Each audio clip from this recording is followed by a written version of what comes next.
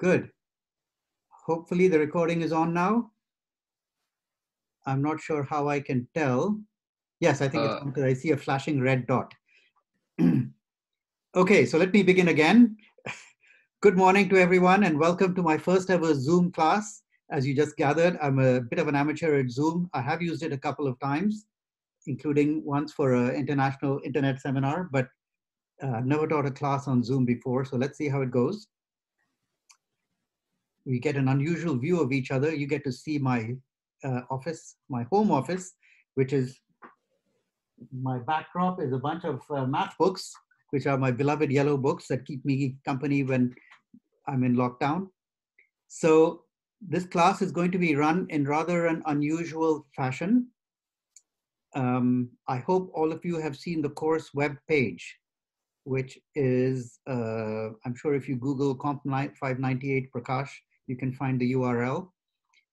It's it contains two documents of some importance. One is the course outline, which gives, amongst other things, the grading policy, which I will outline in a moment. And it contains the lecture schedule, which might be subject to relatively minor modifications, but more or less we will follow it as it is written.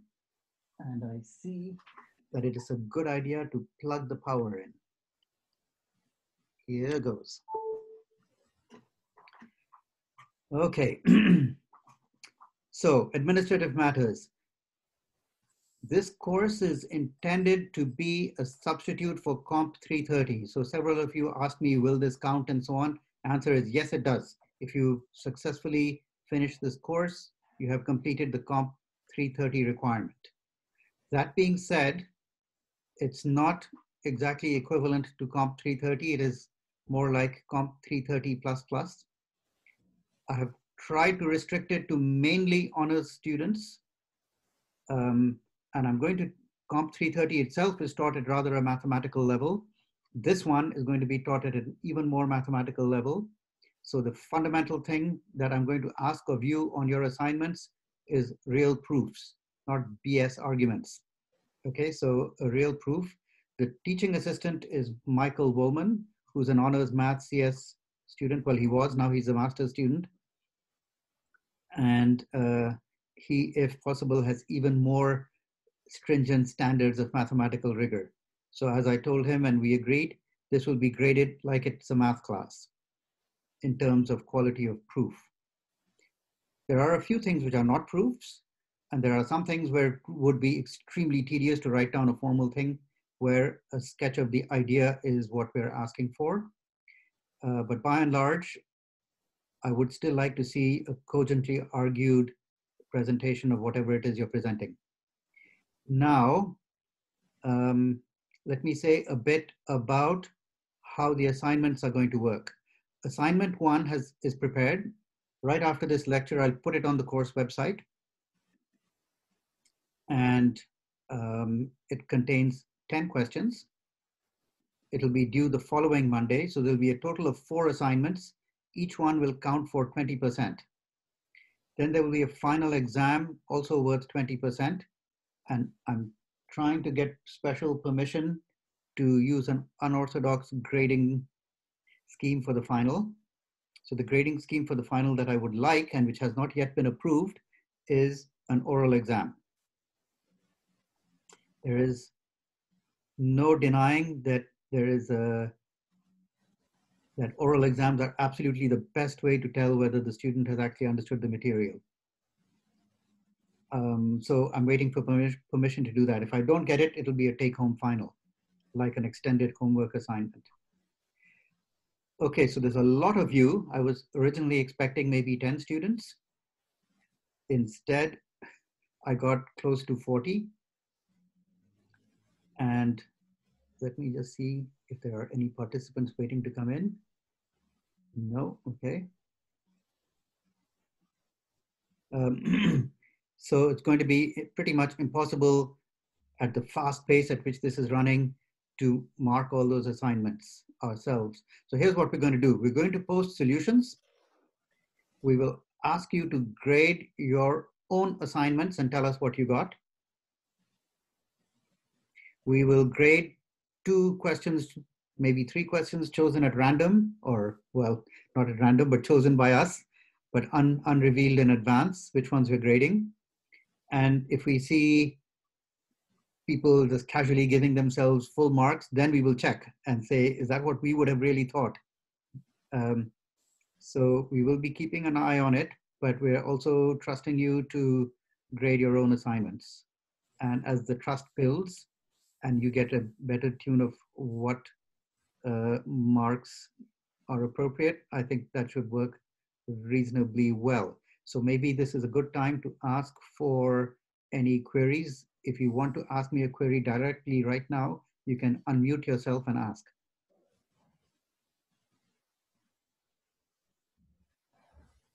Any queries? Let me switch to gallery view to see. Anyone has any question? Okay, good. So for the topics, if you look at the lecture schedule, the first week is more or less what I would cover in the first month of Comp 330 with a couple of additional topics. So those are Kleene algebras. So one of the important things to learn is the correct pronunciation of this name. It's definitely not clean. It's clay knee, as if your knee is made of clay. A lot of people say Kleene, but Kleene himself said Kleene. So we'll try and say that. I also sometimes slip into saying Kleene, but clean is right out. So we will study a bit about Kleene algebras. We will study a bit about duality, which is a topic close to my heart. But other than that, most of the material is straight out of Comp 330 for the first week. The second week is almost entirely new material that you wouldn't see in a regular Comp 330 class. And finally, the third module, which is basically the last week and a half, is an enriched version of what you would see in Comp 330. So when I normally teach Comp 330, people tend to be very happy with the first module where they're drawing automata and it's almost a bit like a design thing. And they tend to be completely bewildered in the third part. And it's because it's not that the constructions are so complicated, but the logic is unusual for them. So people have a hard time grasping the logic of reduction. I'm hoping that this class, which I'm assuming is a more advanced class, people will not be so befuddled by the logic of reduction, and I can go at a faster pace and do more advanced things. And I have in mind a number of advanced things like a study of the arithmetic hierarchy to some extent, and a study of some intricate constructions like the finite injury argument. I think participants are trying to come in. Let me see. Anyone? Stefan. Okay. Hi, Stefan. Are you in? Okay, very good. So let's get started. Anybody has any questions about how grading is going to proceed, how the final exam is going to work, the rate of lecture schedules, the pace?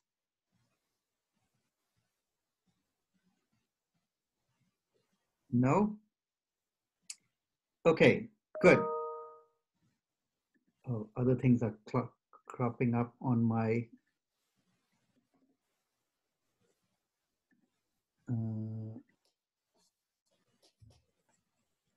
somebody decided he would not take the class. Marvelous. Okay, here we go. So, oops. So is that the chat? Rosie, are there things happening on the chat that I can't see? Maria made a good pun. Maria made a good pun.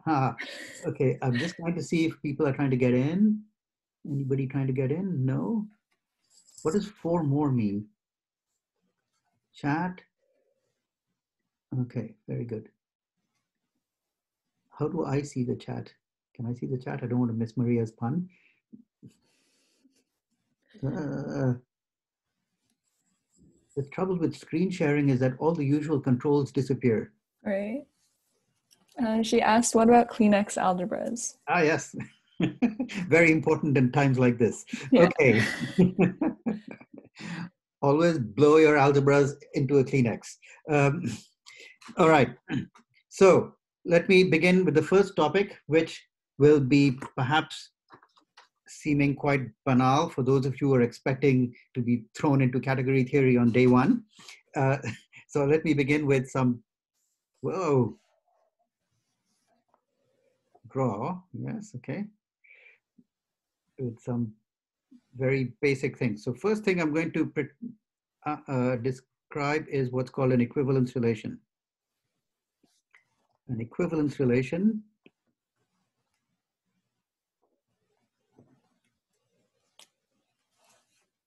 R on a set S is a set of pairs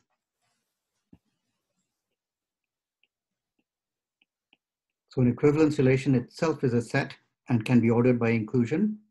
Is a set of pairs such that one. So we're going to write, we write X or Y for the pair XY is in R. Technically, we should write this pair XY is in R, but I'm going to write it as X or Y, meaning X is related to Y. So condition 1 is everything is related to itself. If X is related to Y, then Y is related to X. And if X is related to Y and Y is related to Z, then X is related to Z. This property is called transitivity. This one is called symmetry.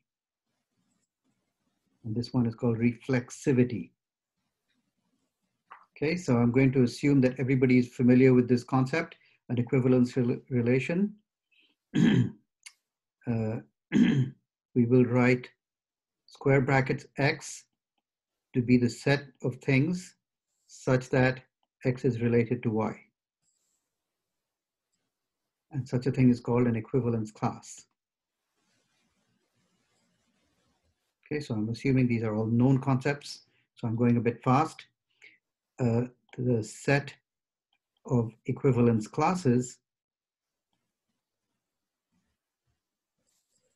forms a partition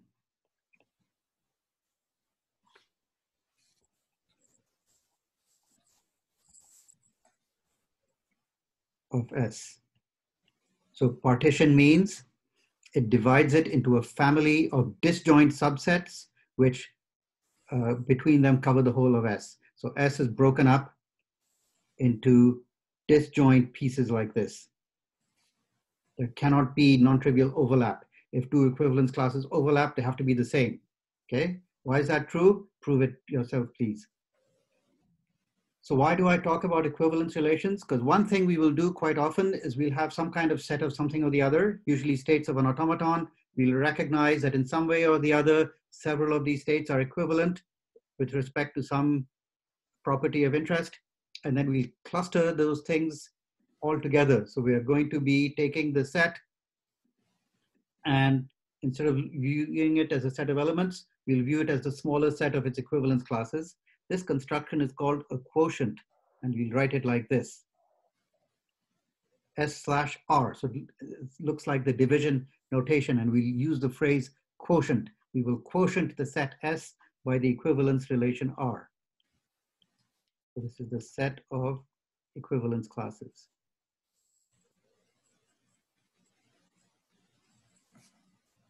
Okay, equivalence relations are baby stuff. Slightly more advanced is the concept of partial order.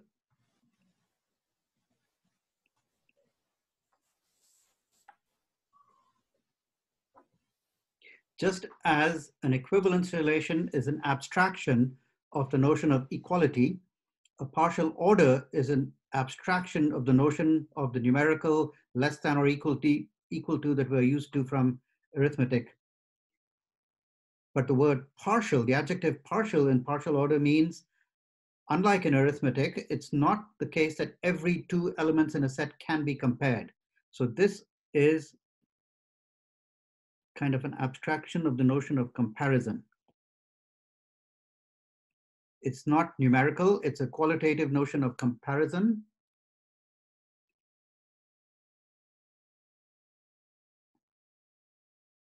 I'm admitting a participant. Just for future reference, I'm not going to be constantly interrupting the class to admit late entrants, so please be on time. Okay, so again, like in equivalence relation, this is a binary relation.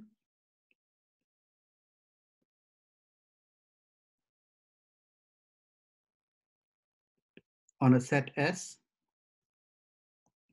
and it's usually written with this symbol or various variations. LaTeX provides you with a rich variety of symbols that kind of look like that, so that you can introduce many different kinds of partial orders if necessary. By the way, one thing I forgot to mention, but which I'm mentioning now, all assignments have to be in LaTeX. Okay, if you don't know LaTeX, learn it tonight. So a binary relation on a set S satisfying three conditions. Just as in an equivalence relation, we're going to require for all x, x is less than or equal to x. So of course, this doesn't capture the notion of strict inequality. It captures the notion of less than or equal to.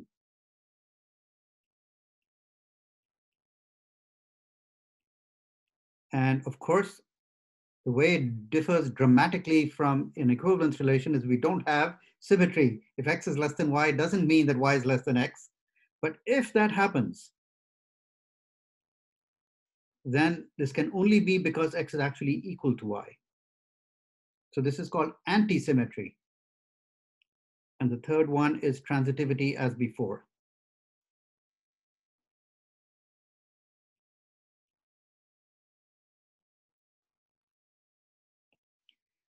Then there are extensions.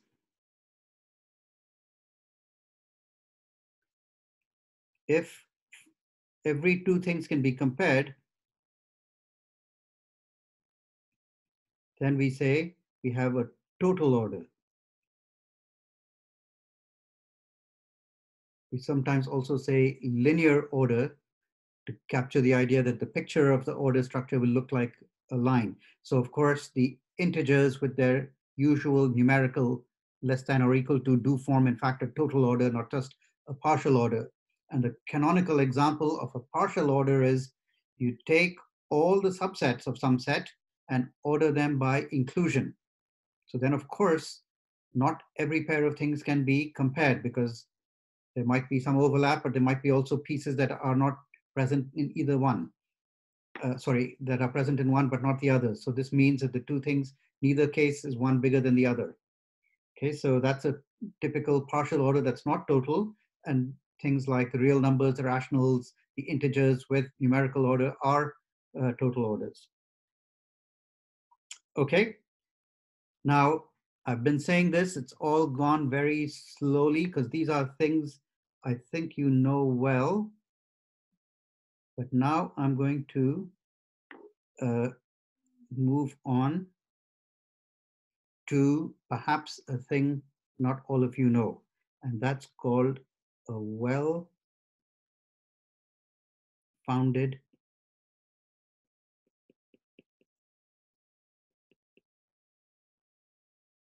order.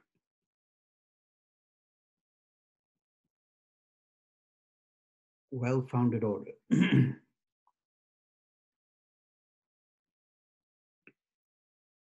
Okay, so just a bit of notation first. I will write x less than y means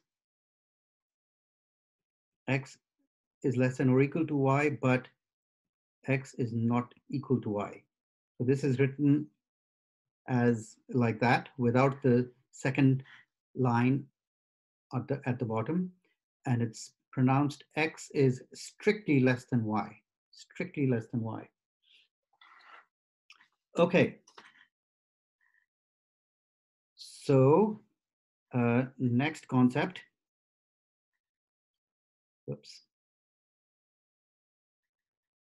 Given a partially ordered set, and these things are sometimes affectionately called posets. So the initials PO for partially ordered set, and we'll just say poset. Okay, so given a poset, in fact, I'd probably write it without those periods after the P and the O. So given a poset S with some order and U, a subset of S, we say U, little u in U is a minimal element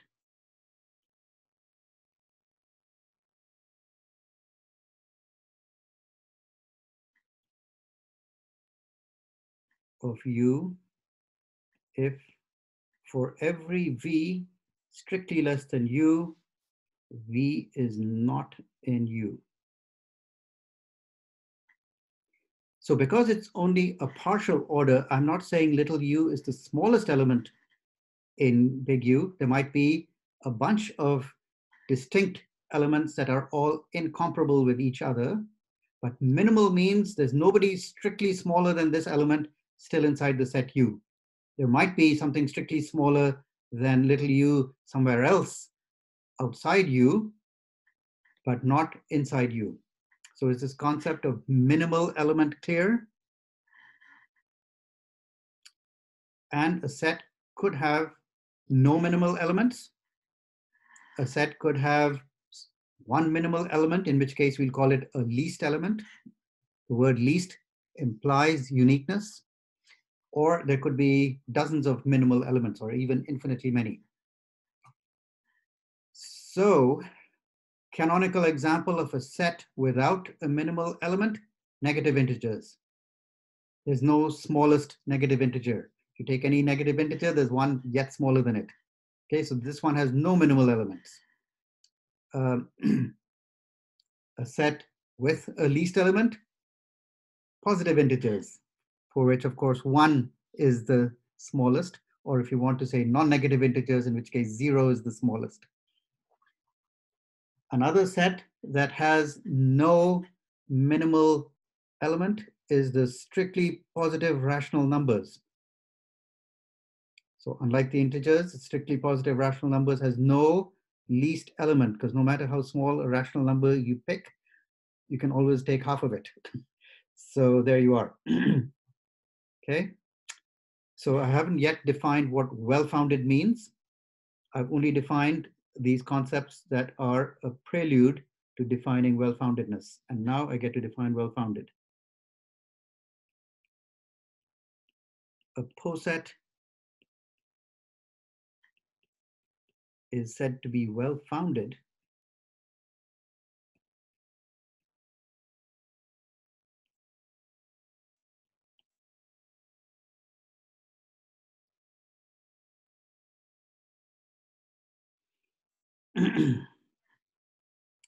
if every non-empty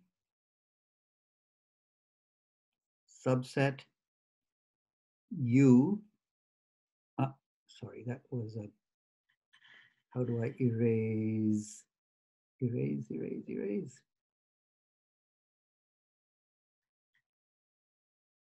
No.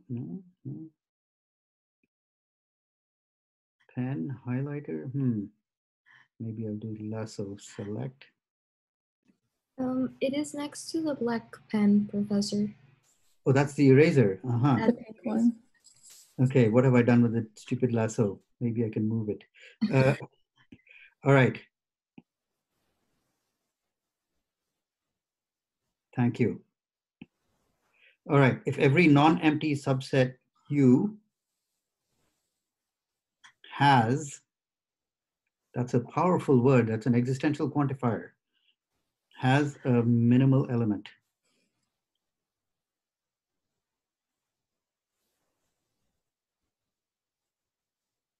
Okay. Maybe now's a good time for mics. So examples of well-founded orders.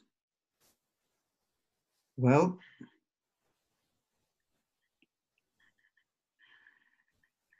the non-negative integers.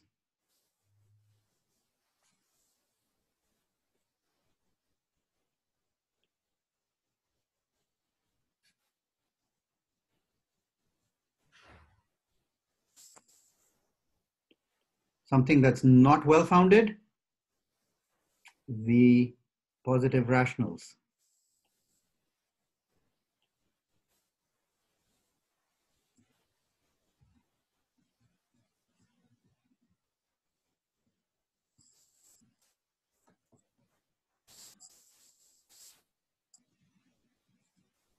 Example 3, pairs of natural numbers. So with this ordering, so we'll say mn is less than or equal to m prime n prime if m is strictly less than m prime, or m is equal to m prime and n is less than or equal to n prime. So this is actually an interesting well-founded order. And why is it interesting? It's because you can find two elements in this order which have got infinitely many elements between them, even though it is well-founded. So let me say some basic facts. Key fact. So when I use the word fact, it means I'm going to say it and not prove it. Usually that's either because it's too hard or not worth my time because it's too easy. So this one is of the latter kind. It's easy. And so if you're wondering why this is true, please prove it. An order is well-founded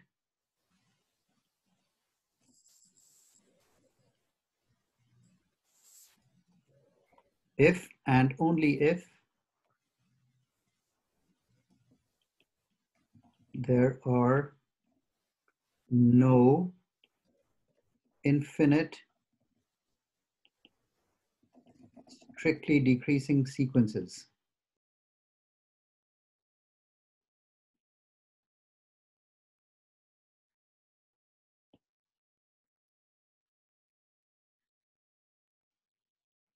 So you can't have x1 strictly bigger than x2, strictly bigger than x3, going on forever. Okay, so if it's a well-founded order, it's clear that you can't have a thing like that because that would be a subset without a minimal element. It's slightly more interesting to prove that that's a sufficient condition to guarantee well-foundedness, the absence of such chains. So this word chain often means a sequence in which everything is ordered along that sequence. So this Prakash, yeah. someone just pointed out, should it be n strictly less than n prime in example 3? No, because it's supposed to be a partial order. Okay. Right? Yes. So it is possible that m is equal to m prime and n is equal to n prime, and then you say, aha, those two things are equal. And remember, this is less than or equal to, so that has to be left open as a possibility.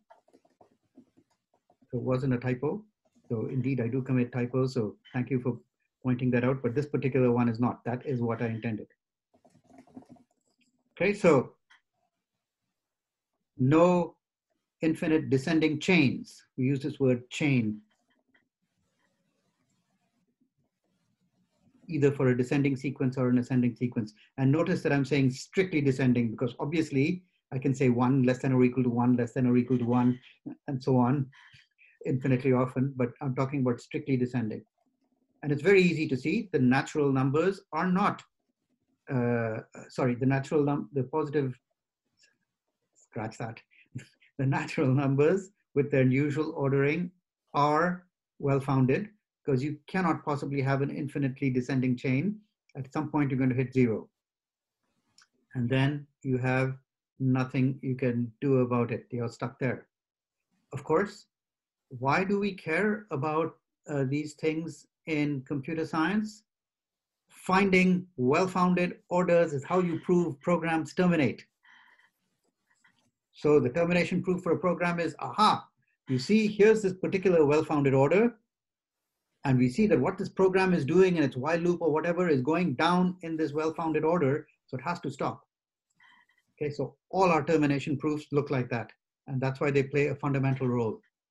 But they play an even more fundamental role, which is what I want to talk about today.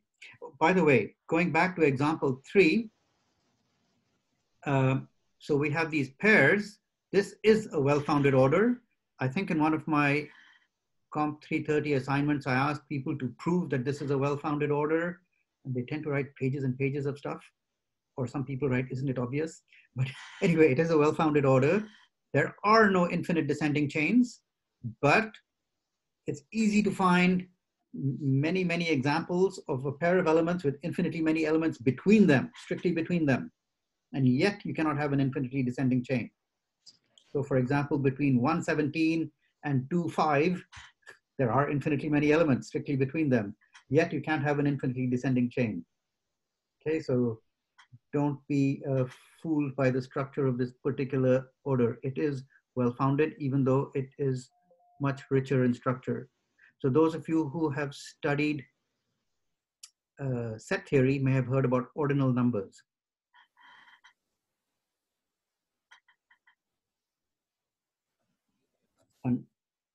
An order that is both total and well-founded, okay, both total and well-founded, like our natural numbers, is called a well order. In fact, this well order was an earlier concept, and it was late in the 18th century that people started brooding about well-ordered sets. And a revolutionary thing happened right then. So, as I've said, the positive integers are a well order because they're totally ordered and well-founded. And then people said, what about the real numbers? Well, obviously, the real numbers are not well-ordered in the natural order that one gives them, because you can easily have infinite descending chains. Even with the rational numbers, you can have infinite descending chains. But at least with the rational numbers, people figured out other orders, not the numerical one, but you could impose other orders that would make it a well-ordered set. But for the real numbers, they could not see how to do it. And people started thinking, okay, maybe not, maybe for the real numbers, it's impossible to find any kind of order that makes it well-ordered. But then they got freaked out when Ernst Zermelo proved that every set can be well-ordered. Or to be more precise,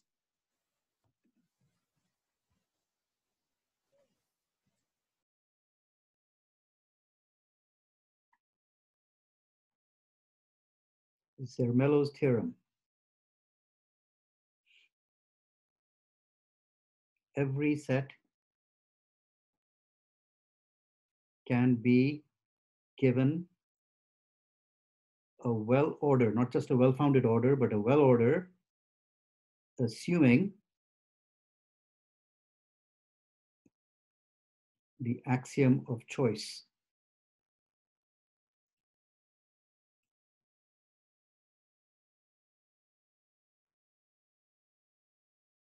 So the axiom of choice simply says that if I have a family of sets, an arbitrary family of sets, I can construct a new set by picking one element from each member of this family. Seems harmless. And people said, yeah, well, it's obviously something that's true, whatever true means exactly.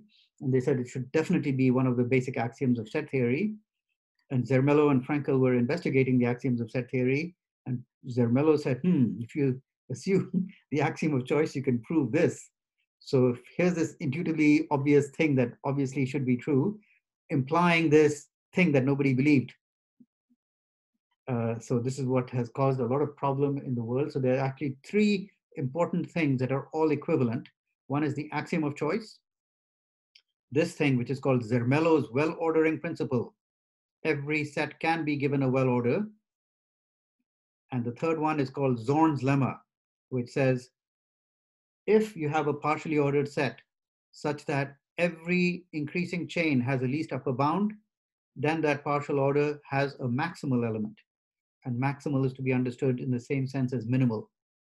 It may not be the largest because there might be a bunch of maximal elements that are not comparable, but there's nothing strictly larger than it in the set. Okay, so Zermelo's theorem, Zorn's lemma, and the axiom of choice all turned out to be equivalent. And Zorn's lemma is something people don't want to give up because it's super useful in doing all kinds of math. Axiom of choice, you have philosophical debates about. Zermelo's theorem, nobody wants to believe because there just seems to be no way of writing down the a well ordering on the real numbers. So there you are, a bit of a set theoretic digression. But now let me come to the important point. Any questions so far? How is the chat room doing?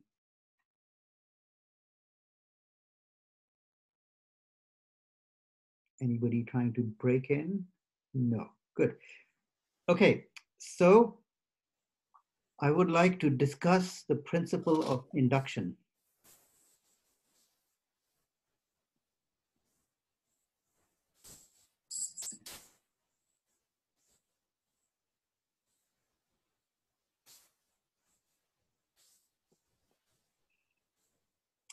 Okay, so I'm going to informally use the word predicate, which I kind of think all of you must know what it means. So a predicate is simply a property that the elements of a set may or may not have. So I'll use this kind of notation for a predicate, and we will form subsets like this. So we'll say U, so we might have some set S, and then we can define a new set by saying it's the set of elements in S that satisfies some property P. Okay, so I will sometimes talk about predicates, sometimes talk about subsets. They're really interchangeable because once I have a subset, I can say my predicate is defined as being you're in the set. And if I have a predicate, I can say, oh, I can define a set by saying you're in the set if you satisfy the property P. So predicates and sets, just as is convenient, one can move back and forth between using one word or the other. So for stating the principle of induction, it's useful to talk in terms of predicates. So the principle of induction says this. Supposing I have a partially ordered set. So you notice that order is a crucial part of being able to talk about induction because there's this sense of using the order to go up a ladder, right? That's how one is often explained induction in elementary classes. But we're going to vastly generalize the notion of induction that you might have learned before. So we have a partially ordered set. This is the order structure which we're hoping to climb. And the goal is to prove that everything in the set has a certain property. So here goes. So we'll say S is inductive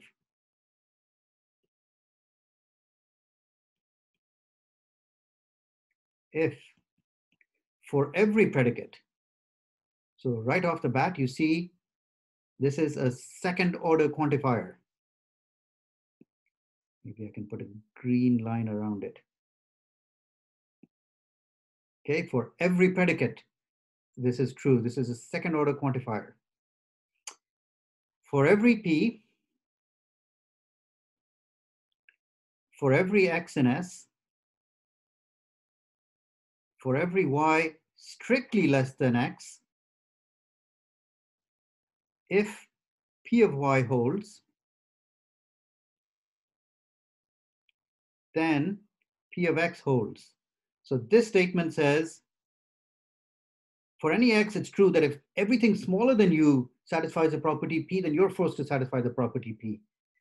This might or might not be true of a given predicate. But if the predicate has this property, then everybody has this property. And that's induction as you're used to it. You kind of say, hey, I prove all the small guys have some property. And then I see that this forces the next guy to have a property. And thereafter I get that, oh, then the whole set must have this property. So the crucial thing is not every order is inductive. So you were probably taught that induction is a property of the positive natural numbers, of the non-negative integers, so of the natural numbers. And you're taught, oh, there's a base case. You have to check that something holds for 0, and then you have to check that if it holds for n, it holds for n plus 1. And if that's true, then immediately you know it holds for all of them. And that is the principle of induction. So this is kind of like that. One thing that seems to be missing here is, hey, what happened to the base case? But of course, if you have a minimal element, then there's nothing strictly below you, right? So this thing is automatically satisfied. So that means P of X better hold unconditionally for the minimal element. So there's your base case taken care of. It's built into this, in fact, by the existence of minimal elements. Okay, but I've said not every order is inductive. So which orders are inductive and which are not? Anna is showing up at 11 o'clock. Well done, Anna.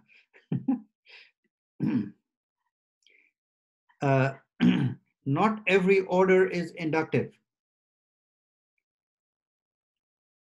Theorem. An order is inductive if and only if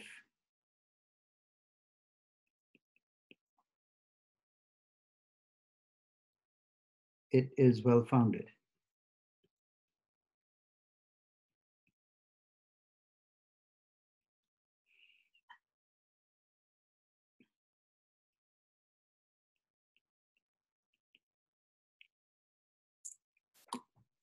Right, let's prove this. So this is probably the first actual thing I'm saying that might have some novelty for you.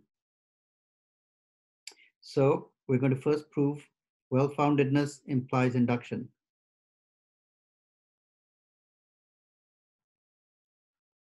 Okay, so we assume that this order is well-founded.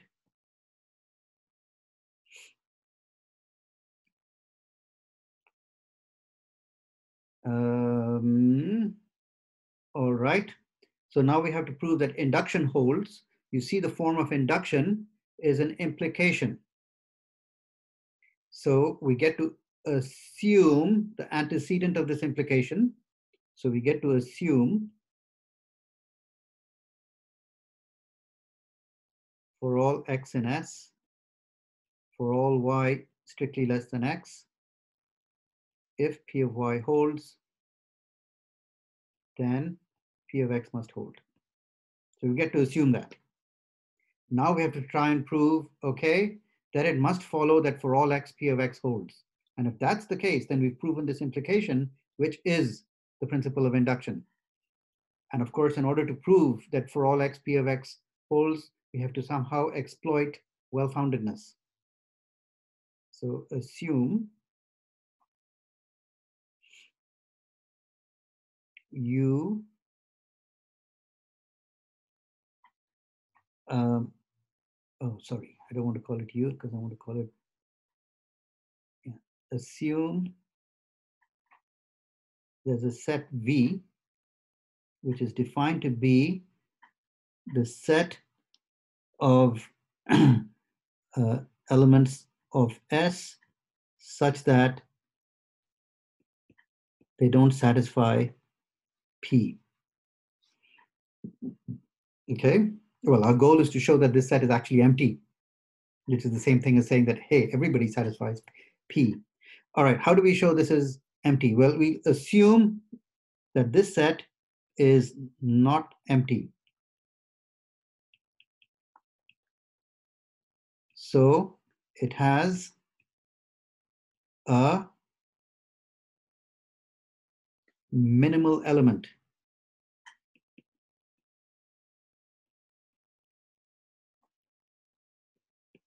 which we can call V0. Cool. So now, for all y strictly less than V0, y is not in V. Yes, that's what it means to say V0 is a minimal element. If anything is strictly smaller than U, than V0, it can't be in the set V. Otherwise, V0 would not be a minimal element. But what does this mean? P of y holds, because V, the set capital V, is precisely the guys who don't satisfy P. So if you're not in that set, that means you must be satisfying P. So all these things strictly less than V0 satisfy P. But look at what our assumption told us. It says, hey, if everything, for any element, in particular V0, if everything strictly smaller than U satisfies P, then this element itself must satisfy P.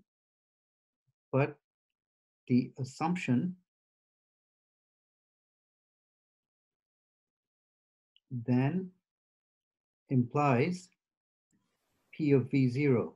Yeah, Prakash, shouldn't it be Y not in V? Because Correct. Thank you. Right? Why not in V? Otherwise, V0 would not be minimal. Thank you. So, but the assumption then forces P of V0, but this is a contradiction because V0 is chosen from this set of things that don't satisfy P. So that contradiction tells us there can't be such a thing like V0, but every set is supposed to have a minimal element. So the only way it can fail to have a minimal element is being empty. So V is the empty set, i.e. for all x, P of x. So voila, we have proved the principle of induction by assuming well-foundedness. So now we're going to do the reverse direction. Induction implies well-foundedness. Okay?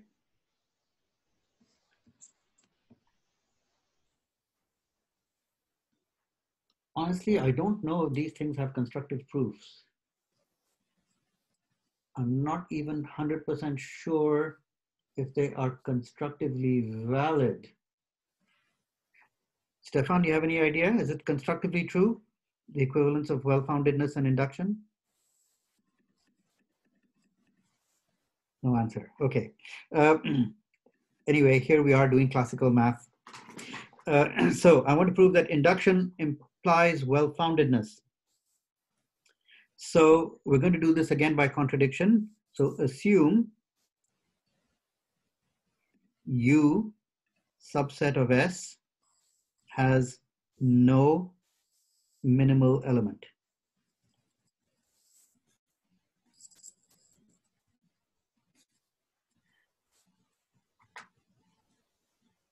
Okay, and of course, we're assuming that the set S with this partial order on it is an inductive set. So the principle of induction is assumed to hold.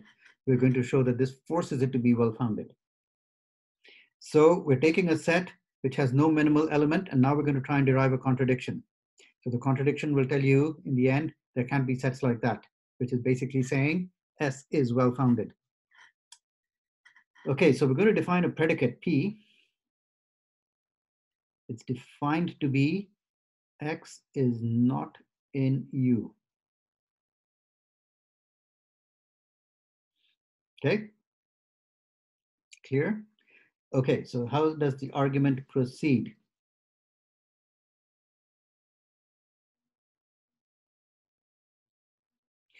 So we've got this predicate that says X is not in U.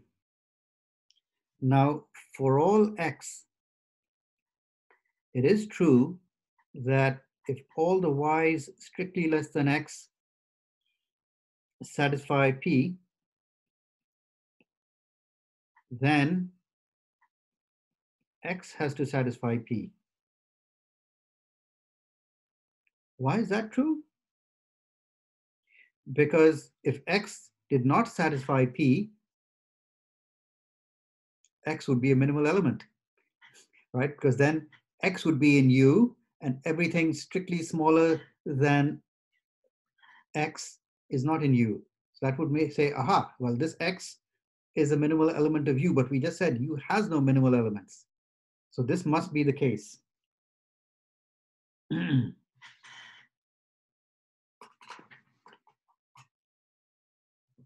All right. But now the induction principle, which says, well, if you've got this situation, then it follows that this holds. Everything satisfies P. But what does it mean to say everything satisfies P? That means nothing is in U. So U is the empty set. And hence S is well founded.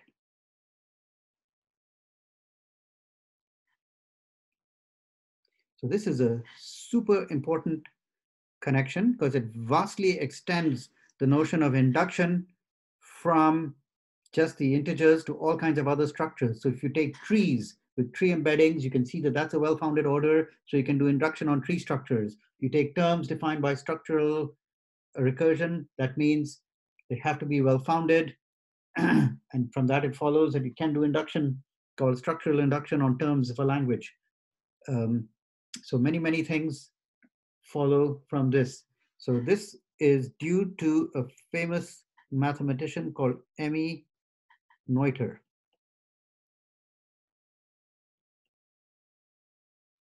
who was the greatest mathematical physicist ever. Greatest mathematical physicist ever. I think that's a fair statement. Amongst other things, apart from proving the principle of well-founded induction, which she did in the context of ring theory as a kind of a side lemma, she introduced this concept of Noetherian rings. She also invented algebra 3, basically. So everything you learned in algebra 3 basically came from her.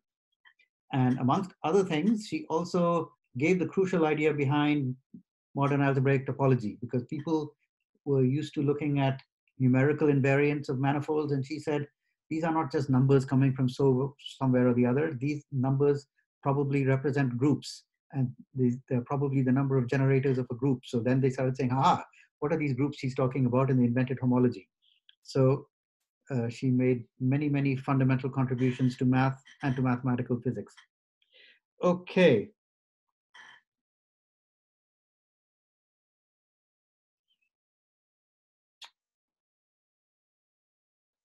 Let's give an example of a set that is not well founded. So let's look at the set of all strings over the two-letter alphabet.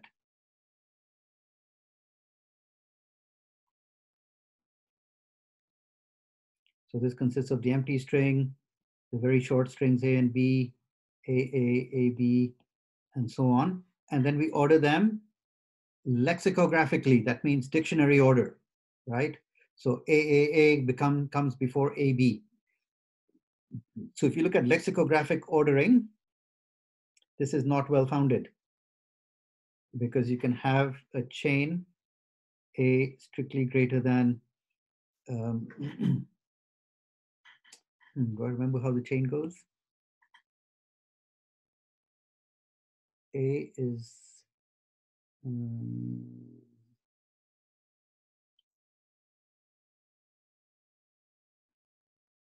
don't remember exactly what the chain is, but under under lexicographic ordering,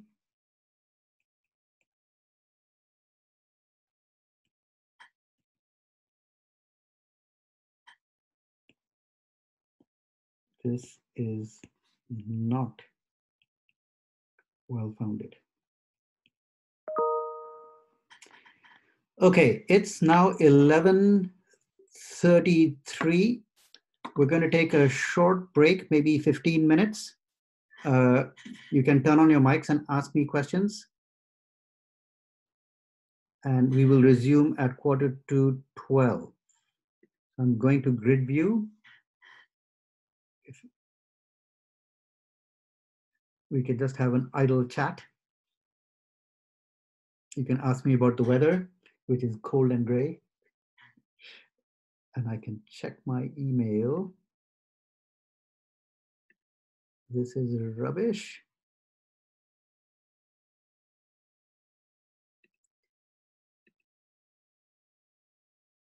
That is more rubbish.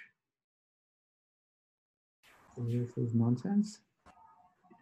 I had a small question about the proof. Yeah. You assume that U has no minimal element, right? Yeah. But is it possible that U has a minimal element, but is not a partial order? Should you prove that as well? I'm trying to deconstruct your question. What do you mean by is not a partial order? The point was to do a Be quiet proof for by a second and let conjugation. me finish. Oh, So sorry. partial order is an adjective applied to the whole set. So what do you mean by saying an element is not a partial order? Okay, I see what you mean. Clarified my question, yeah. Good. Who are you? I couldn't see which window lit up. Dragos. Sorry? Dragos. Dragos. So was this proof more or less clear to everyone? Yeah. Good. I'm just getting some water. Give me just a minute.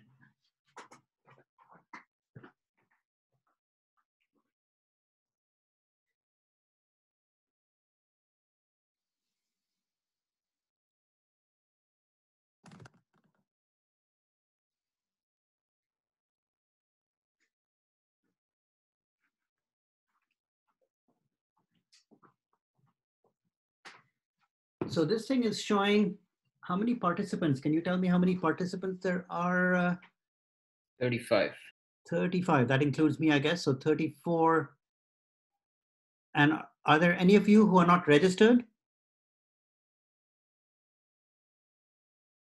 I'm not registered. Can you, let me see if I can fire up the chat. How do I get, this thing goes into such a chat. Okay, there we go. Does a well-founded poset need at least one, or could it have infinitely many minimal elements? Short answer is infinitely many, Hannalita. Kleenex algebras. Talise Wang wants to know, the final is oral, how it works. Well, we're not allowed to strap you to the chair, so you can sit comfortably in a chair and answer my questions. That's how it works. And it will take 15 minutes. Plenty of time to find out what you really know. I'm very interested in all these people who produce absolutely amazingly clear and accurate answers that seem to exactly match what I can also find on the web. So 15 minutes will convince me whether you really knew it or whether you just copied it blindly.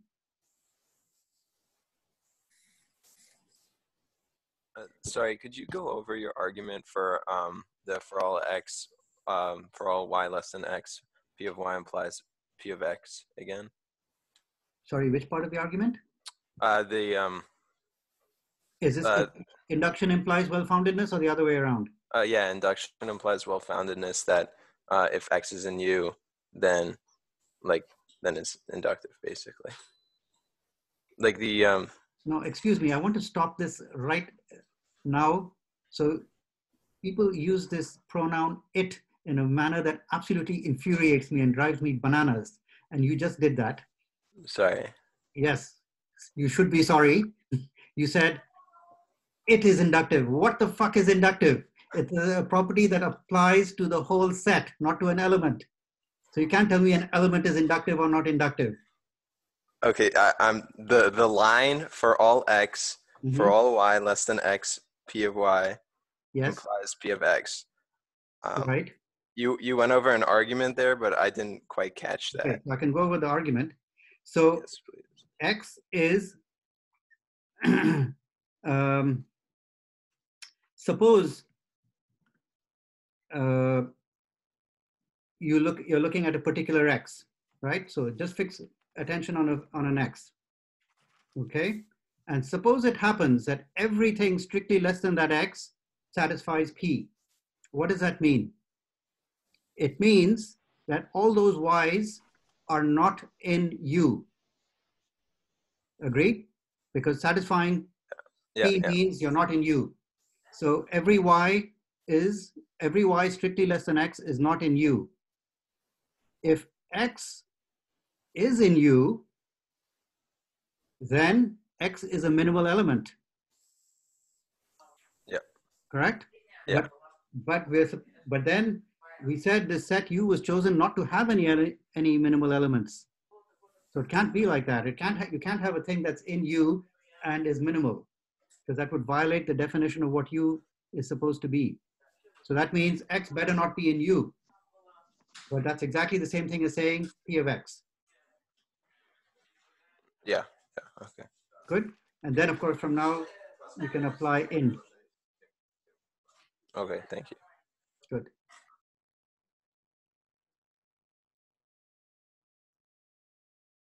This is not a complicated argument, but the logic is it's easy to forget it or to lose track of it. So it makes sense. But please type check your questions. And by type check, I mean, if you say, I want to know if this thing has this property, then you have to check that the property in question actually applies to the type of thing which you're asking. Elements are not well ordered. Elements are just elements. Sets with an order structure are well ordered. A set may have a minimal element or not. An individual element cannot be out of a vacuum. Can you say, hey, is this element minimal? Well, that doesn't mean anything.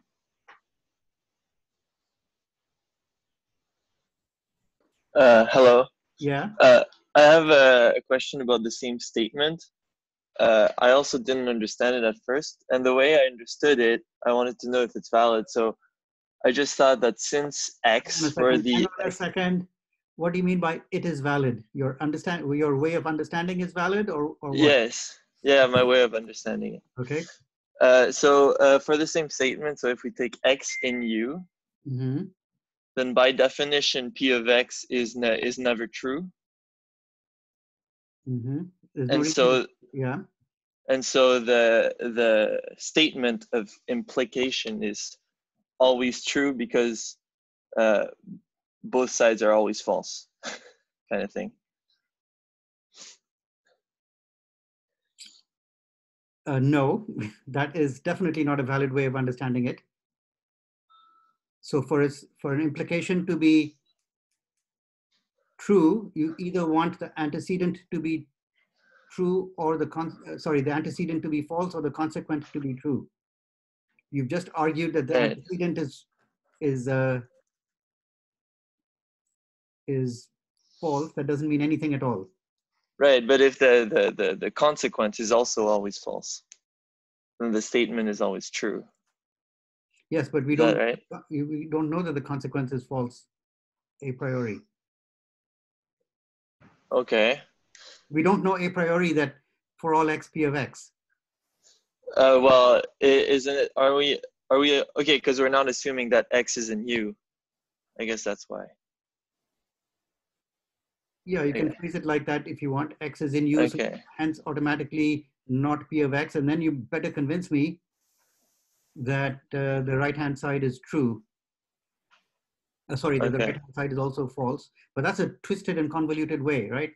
Mine was a Yes. direct forward argument. Indeed. So I think just because it is valid in a twisted and convoluted way doesn't make it a good argument. Okay. Yeah. Okay. Thank you. I had a question about the part of the proof. From well-founded implies inductive, Well-founded implies inductive. Okay. and it's the first line right after it says assume for all x and s. That whole logical statement. Yeah. I'm not. Why are we assuming that? I didn't catch that argument. Because if you look at what the principle of induction says, it says that whole statement, this whole statement implies for all x, p of x. So how do you prove implications? How do you prove capital P implies capital Q? You get to assume capital P, and then you try to prove capital Q. So we get to assume all this, and then we get to try and prove this. That's what a proof of an implication is. Okay, thank you.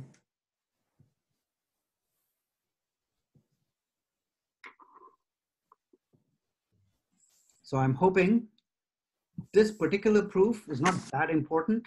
I mean, the result is important, but it is a proof, and it's giving you a sense of the kind of logical arguments that I expect you to be able to take in your stride. So when I prove P implies Q in the future, I don't want you to say, how do you get to assume P? Well, that's the damn definition of a proof of an implication. You prove P implies Q by assuming P. I don't have to justify why P might be true independently. That's what implication means. If P is true, then Q is true. I have a last question before we begin again. Yeah.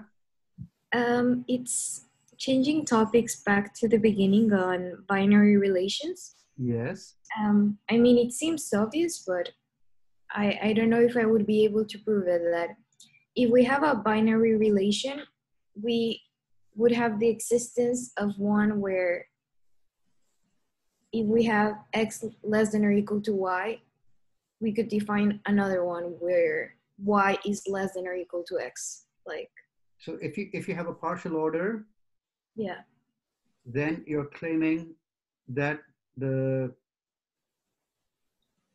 I'm not sure what do you claim. What are you claiming? so I think that. So just 1 second, Maria. Yes. You're saying binary relation, but of course, binary relation is a very generic concept of which these two are special cases. So I think you're talking about partial orders and not generic binary relations. Is that correct? I think so. Okay. What I want to portray, it's like, okay, we have a less than or equal, there should be a greater than or equal as well. Yes, certainly there is automatically. Okay, and that's That's for just the converse. That's just the converse of this, yes. And you could have axiomatized it with greater than or equal to, it would look very similar. Okay. If x is greater than or equal to y and y is greater than or equal to z, then x is greater than or equal to z, blah, blah, blah. So it's just a matter of taste. I don't even bother to make it a separate definition because it's so immediate. Yeah, okay. But the thing I thought you were trying to say is not true. But of course, maybe this is not at all what you were trying to say, and I just imagined it. But supposing I have a partial order, x less than or equal to y, and then I say I'm going to define a new binary relation, x is not less than or equal to y. There's absolutely no reason why that thing has to be a partial order. Yeah, I was not trying to say that. Good, good. So it was only my, fevered imagination. Okay. So what are we going to do now? Automata theory. Okay. Whoops. Yeah. Huh. So this is one note. I'm just hoping that all these pages are correctly being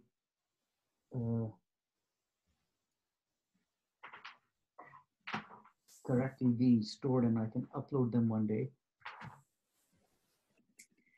Yes, I'm beginning to realize what a huge luxury it was to just walk into a classroom and write on the board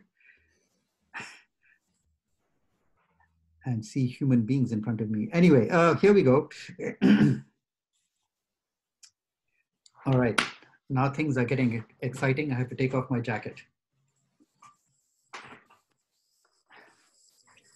Oh God, my belly is so big, jeez. Anyway,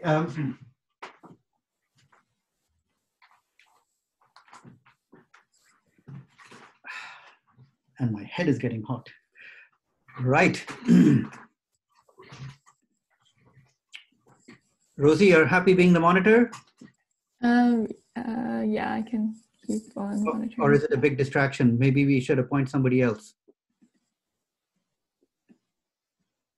I mean, sure. If someone else wants to monitor. Okay, Marcel, where are you? Are you there? All right, you're the monitor, so you have to turn on your mic. Okay, sure. Keep an eye on the chat room. And if somebody's asking a question, you should interrupt me. Okay, got it. Great. So that was all very mathy, elementary, but still mathematical. Now I want to introduce a bit of more computer sciencey stuff. Yes, so I'm also doing these lectures kind of winging it, so I don't have notes, and my notes here say now teach them strings. So, I'm hoping I remember all the relevant things. Okay, so this is lecture 1, part 2.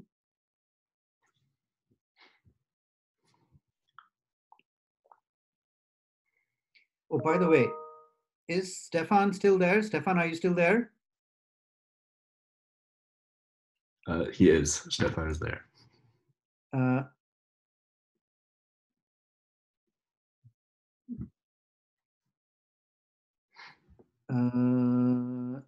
Okay. Right. Do you happen to know, Stefan, the answer to my question about constructively proving well-foundedness equivalent to induction? Okay, he'll take me some time. Right. So the first thing I'm going to do. Professor, he says he thinks it's false in constructive math. Oh, I see. Is that true? Where the devil did the chat room go again? Chat. Yeah, he's working on a proof. I think it's fall in construct. I started writing a proof. It's almost complete. Okay, well, I'd asked the right guy. Very good. So now we're going to move to the fundamental question, what is computation? And this will take basically 2/3 of the semester to answer. So, so don't expect an instant answer right now. But clearly, one of the key ideas is processing symbols. So we're going to introduce some of the basic algebra needed to discuss this act of symbolic manipulation. So there's going to be a string of definitions. It's always a bit boring when you say this is this is this is this. So I'll try to give some interesting examples along the way. And why is my arrow in the middle of the screen? Okay. Right. So we're going to introduce something called an alphabet.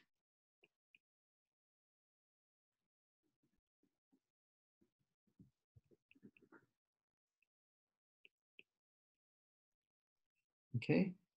Professor, I Yeah. think Justine disconnected and she wanted to be let back in. Oh, and she needs my. Yeah. Justine wants to be let in again. How did you know? Rosie said. And how did you know, Rosie? She messaged me. Okay, because I didn't see a notification. Otherwise, I would have let her in. Anyway, all right, fine. A finite set is called an alphabet. Okay, so what are typical examples of alphabets? Okay, another example of an alphabet, a popular one, is the symbol 0 and 1. You can have an alphabet with 5 letters in it, and so on. So that's an alphabet. We're going to use this notation sigma star to be the set of finite sequences.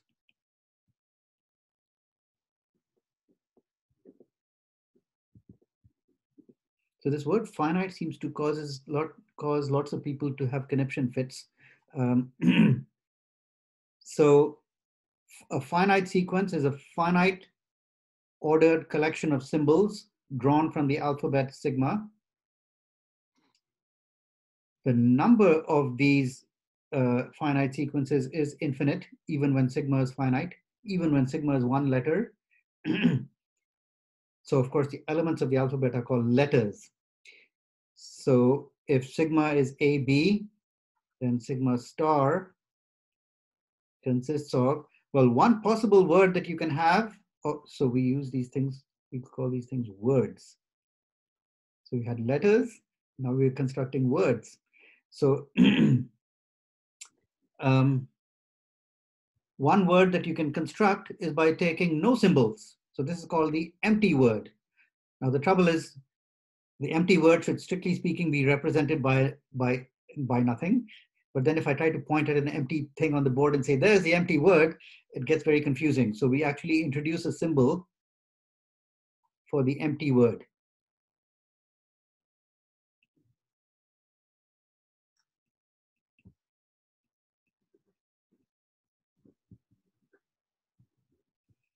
If sigma is just the 1-letter alphabet with only A in it, then it's epsilon, A, and so on, in nice correspondence with the natural numbers. But here you see we have a bit more structure than the natural numbers. Professor? Yeah? I don't know if you saw it, but I think Stefan has proved that it's not constructible because it implies excluded middle. Fantastic. So he can email me the proof. But I don't want to suddenly inspect this proof in the middle of this class. Yeah. Fascinating though it must be. Yeah, I kind of thought it couldn't be constructively true. Okay, cool. So let's explore a bit of algebra associated with these things. So finally, any subset of sigma star is called a language.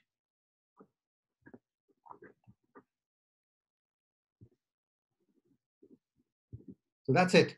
How do I describe a language? Aha, well, that's the interesting question.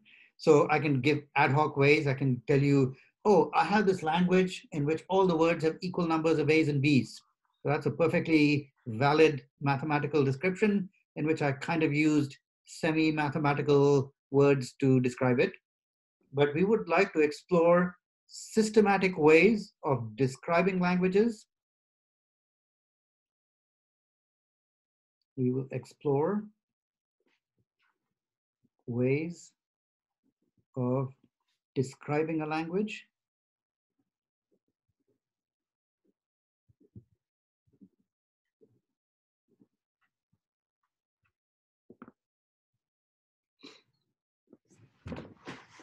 And algorithms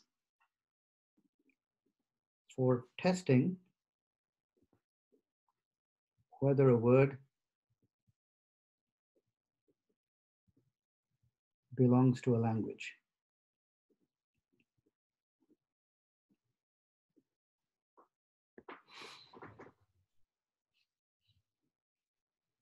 And in fact, this will give us a handle on what it means to be able to compute.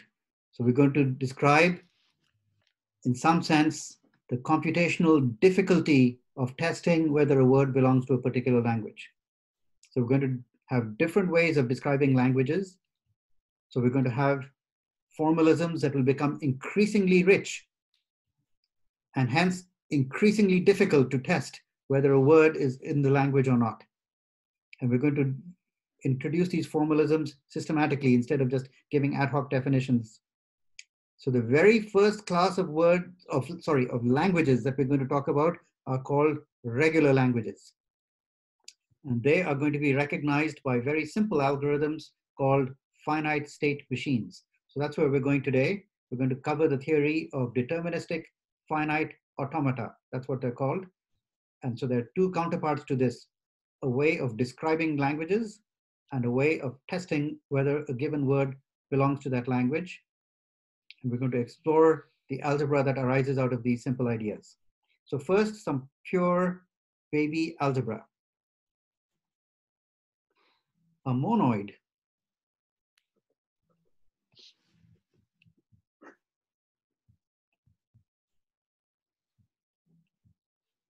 is a set S with a binary operation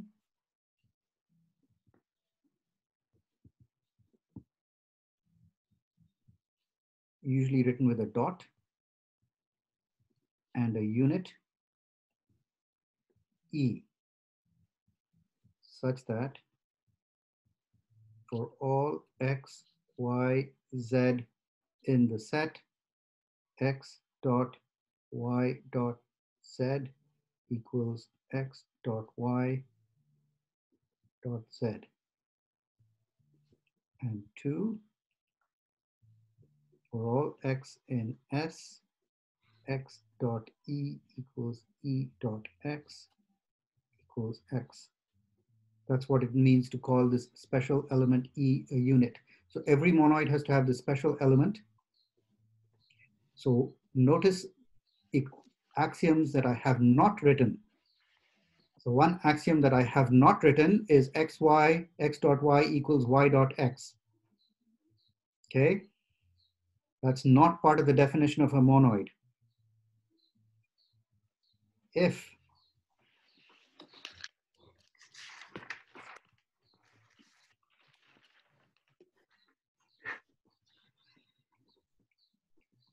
then we get a special kind of monoid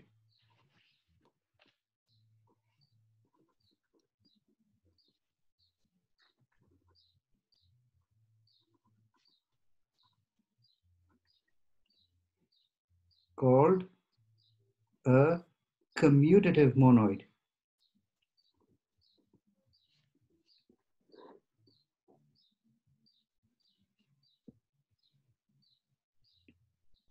So what's an example of a commutative monoid? The natural numbers, 0 and up with ordinary addition. So you notice that I don't have an operation like inverse. I don't have an operation like inverse. So the natural numbers, including 0, do form a monoid, and I'm not required to have an inverse. If I also have an inverse operation, then I get a very, very special kind of monoid called a group. But monoids are much more general than groups. So if I look at all the integers, the positive and negative, with addition as the operation and 0 as the unit, that's a group. In fact, that's a commutative group, also called an abelian group. But if I just look at the 0 and up, well, that's certainly not a group because I don't have inverses. Those would be the negative integers which I've just excluded, but I still have a binary associative commutative operation. So I have a commutative monoid. Okay. So many things that you think should be groups are actually not because they don't have proper inverses. But they're at least monoids.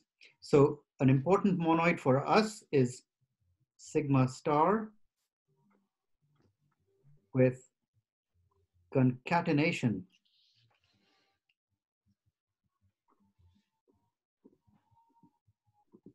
and epsilon is a monoid.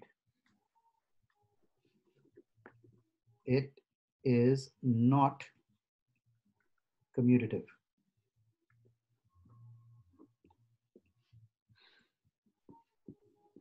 Okay, and the operation is just you take the two words and place them next to each other and view them as one word. So AAB dot BA is simply AABBA. Okay, dot just means take the two words, glue them together. Obviously, if I glue the empty word on either side, it makes no difference because I've glued nothing. So it is a monoid, but there's no inverse. That's absolutely not a group. There's no such thing as, you know, A inverse that you can put there and cancel out the A. But it does have a special property. So special property for all x, y, z. If xy equals xz, then y equals z. So even though we don't have inverses, we can still somehow cancel out things. So this is called a cancellative monoid.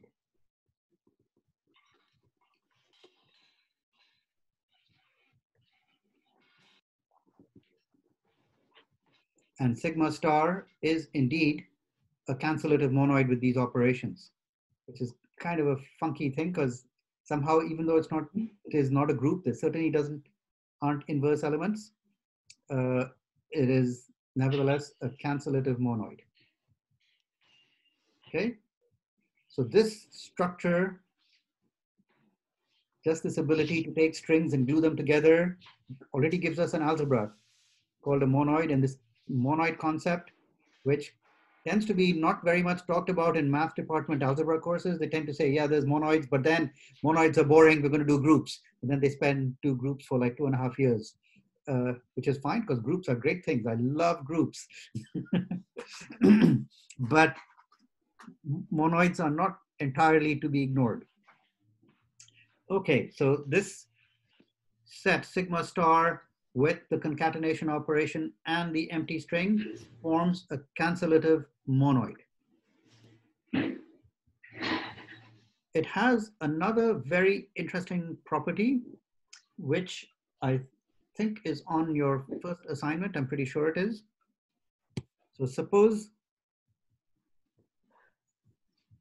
So of course, sigma star is one example of a monoid, but there are many, many monoids out there. You know, we can cook them all up with matrices and this and that. You can make many, many monoids. Suppose M is any. Oh, sorry. I forgot to tell you one super important concept first. Definition. If M1 and M2 are monoids, and H, a function from M1 to M2, satisfies H of x dot y equals H of x dot H of y, and H of epsilon equals, sorry, not epsilon, that's E. H of E equals, let me specify,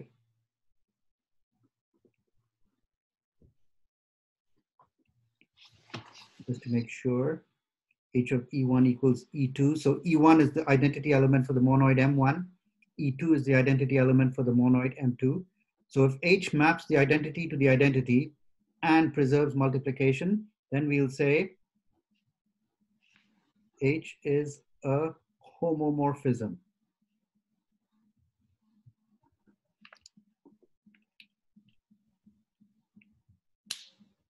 Okay, this is a very standard notion in algebra.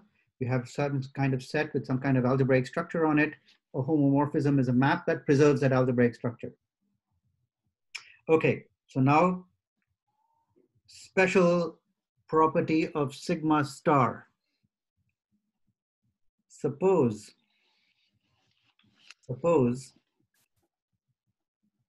M is any monoid.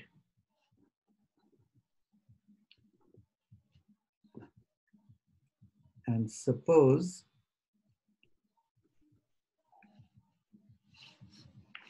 f from sigma to m is any function. Any function. So remember, I said just function, not homomorphism, because sigma is not a monoid. Sigma star is a monoid, but sigma is just a set. So I've got any old function, no restrictions because there's nothing to restrict. Sigma is a completely unstructured set. So supposing I take any old function like that, then there exists a unique homomorphism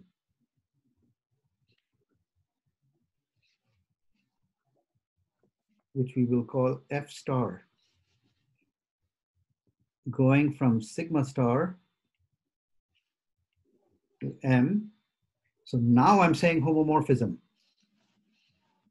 So from F, I can construct a unique homomorphism from sigma star to M such that if I look at sigma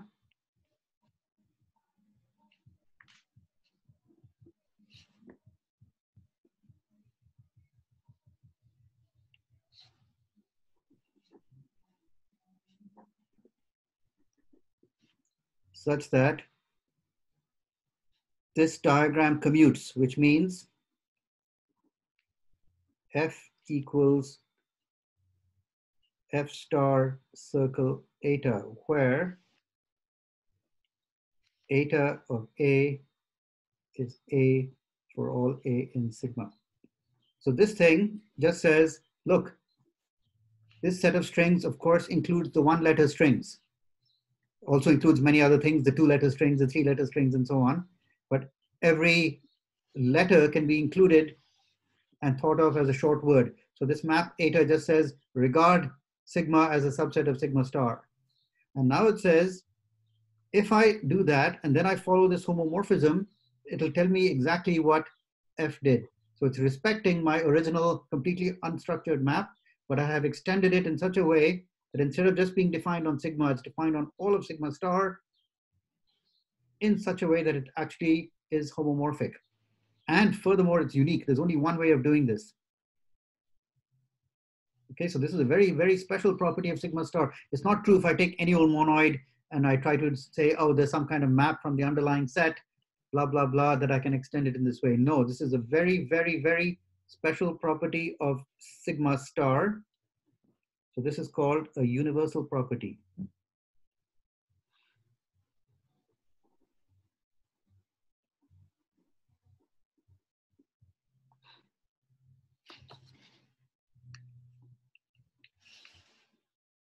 And sigma star is called the free monoid generated by sigma.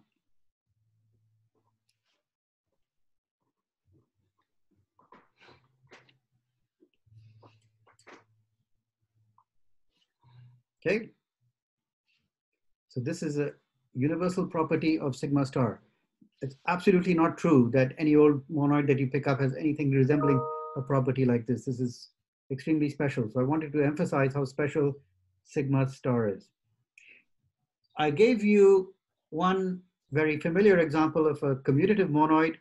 I gave you one perhaps new to you example of the monoid of strings. I want to give you a third example, which again you're familiar with, but you probably never thought of it as a monoid. So example, let S be any set and let S arrow S be the set of functions from S to itself.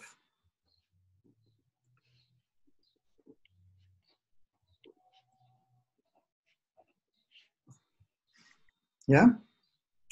Then with composition as the operation,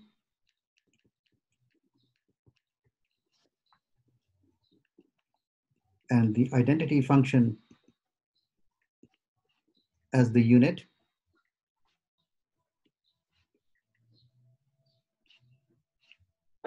we get a monoid. And again, this is a good example of a monoid that's not a group, because not every function can be inverted. If I said, I'm only looking at bijections, that would be a group. But since I'm allowing any old function, well, I can certainly compose them, but I can't invert them. And this is not even a cancellative monoid. But this is also a super important monoid for us. Okay, maybe I'll do a small pause for questions. Marcel, anybody asking anything exciting? Nope. I just wanted to ask, does the function have to be surjective? No. No.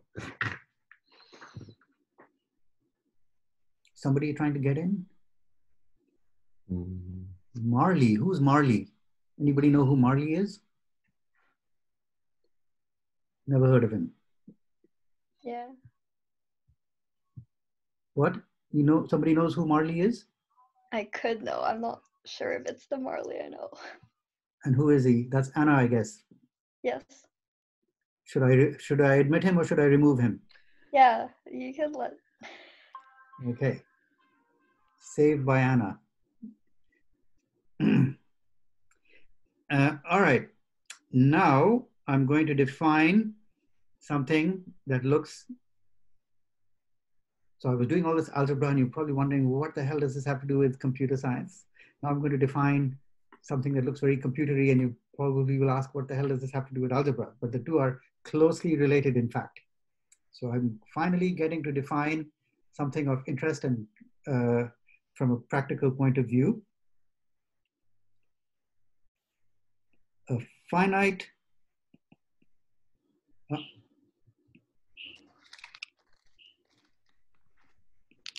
a deterministic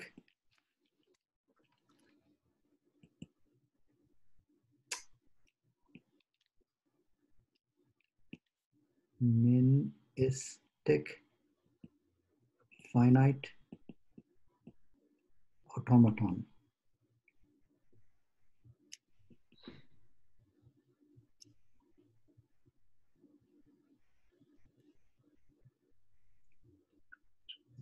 So people who know me know that I'm a neurotic jerk. So I can't stand it when people write automata for the singular. Automata is the plural. So it's 1 automaton, 17 automata, okay? So under no circumstances say automatas, because that will cause my CPU to blow. So finite automaton, a deterministic finite automaton, which we will affectionately call a DFA. These things are also called deterministic finite state machines. But these are very abstract kind of machines. So I prefer the word automaton. A deterministic finite automaton is, I guess, 5 tuple. This is a barbarism. One should say quintuple, but anyway, 5 tuple. So we'll use the letter A for the automaton. So there's a set S. There's a little element S0 in S. There's a function delta of type, damn. There is a set sigma. There is a function delta of type S cross sigma to S, and a set F.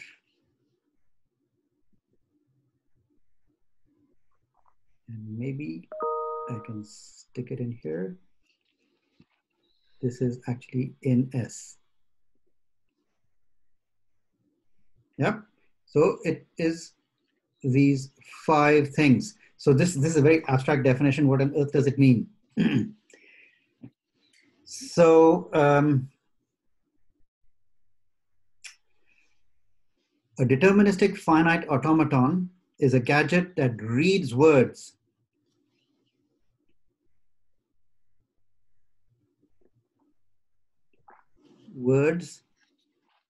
from sigma star, okay, and moves from state to state. That's the intuitive picture. So S is called the set of states. S0 is called the start state.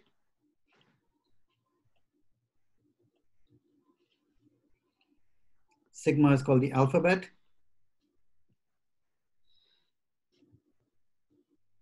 Delta is called the transition function.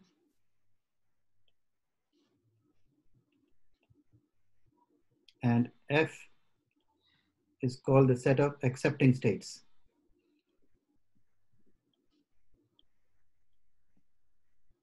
So A reads a word from sigma star and either accepts it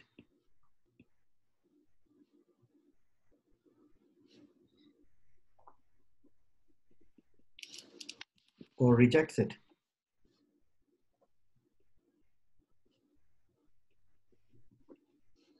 Okay. So before I formalize how it accepts and rejects, I think this is a very good time to look at an example. So we're going to look at a bunch of examples of finite automata because because before we look at examples, it just looks like a very dry, sterile definition with a bunch of Greek letters. Well, at least 2 Greek letters. So one can draw a nice pictorial representation of automata, which are very easy to draw, not so easy to typeset in LaTeX. So when I ask you to draw automata, either you can learn how to do it in LaTeX or you can draw it by hand and scan it and convert it to PDF. So let's see, what's a good example of an automaton?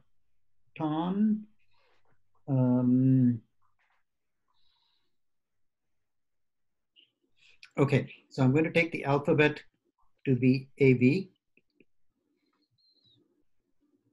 I'm going to draw an automaton.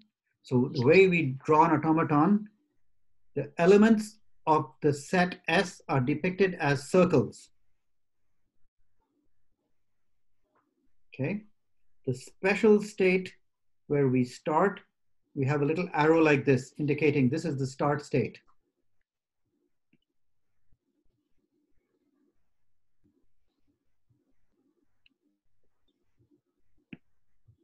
So you notice there's exactly 1 from the definition. There's a unique start state. Then we draw arrows like this.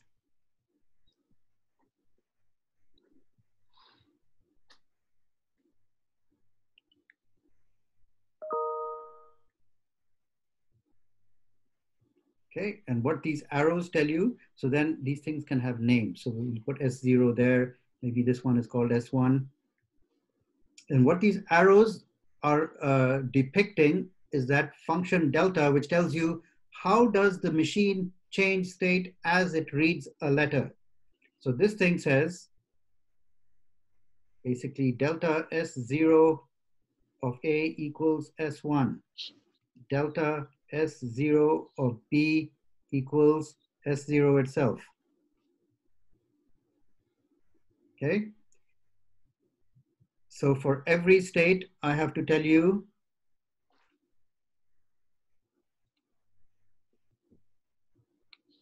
where it goes.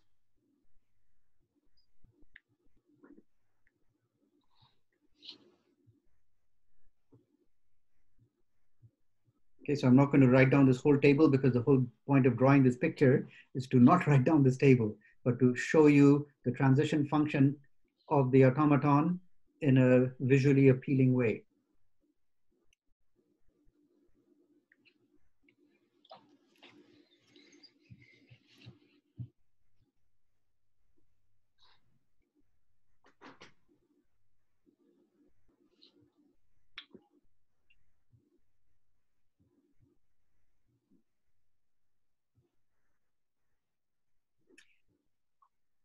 So let's just track what this thing does. So supposing, for example, we're reading the word A, B, B, A, B, A, B, B. So we start from here and we start from here. We read the A, we go there. We read the B, we go there. We read another B, we stay there. We read the A, we come back here. We read the B, we go here again. We read the A, we come back here. We read the B, we go there again. We read another B, we stay there.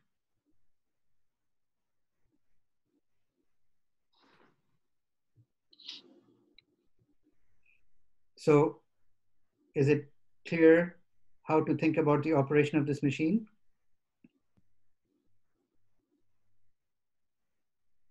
Right? It's just reading a letter by letter, always going left to right. Never saying, oh yeah, I want to see that last letter again. No, you don't get to see the last letter again. You go one step at a time, reading one letter, making exactly one change. Why is it called deterministic?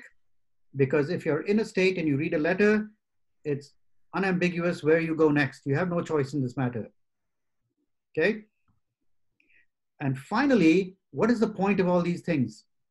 At the end, you finish reading the word, and then you decide, this is a good word. Let's say, for example, for us, this was going to be a good word. And how do we indicate that it's a good word? We say, you end up in one of these accepting states, F. So I have to show you the accepting states, and we indicate that with a double circle.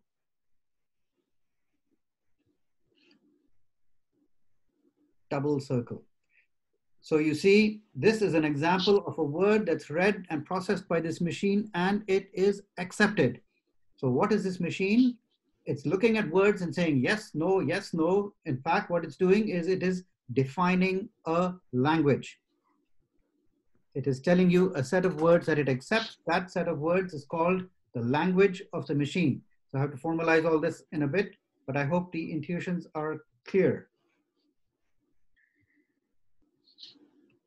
Yeah, everybody okay with this concept of how the machine reads a word? So let's look at a word, let's say B, B, A, B. So here we are. We start here, we read a B, so we stay there. We read another B, we still stay there. Then we see an A, so we jump here. Then we see another A, we jump here. And then we see another B and we stay here. And then we see this is not an accept state. So this word is rejected. Okay, so can anyone tell me what is this machine doing? What words is it accepting and what words is it rejecting?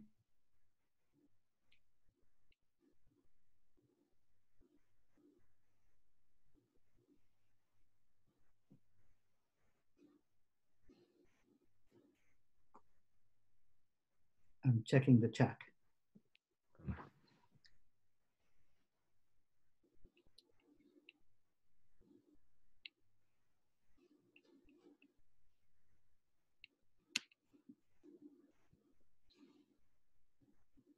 Omar says rejecting words with AA, very good.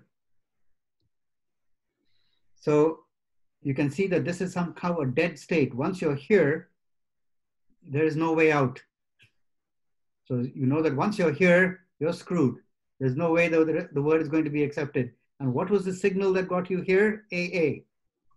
So in fact, this is the machine that accepts a word if and only if every A is immediately followed by a B. Now the word doesn't, and furthermore, the word has to have at least one A in it. Because if you just read B's, then you're here, which is just the start state, it's not an accept state.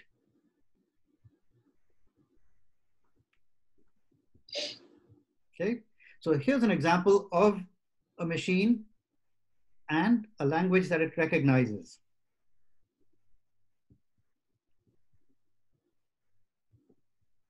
Okay, so now formalizing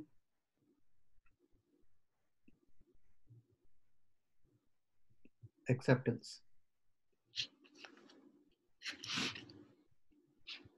Okay, very good. So let's go on. I'm going to define a new function, delta star.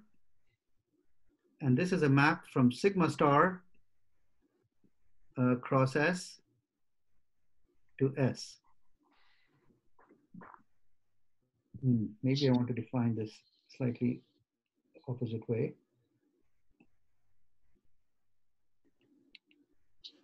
Yeah, S cross sigma star to S. So you remember what delta did. It says, if you're in this state and you read this letter, move to this other state. But delta star is saying, if you're in this state and you see this whole word, where will you end up? So we have to define that by induction on the length of the word sigma star. So by induction on length of W in sigma star. Okay, so we'll use this notation with the two vertical lines means length of W.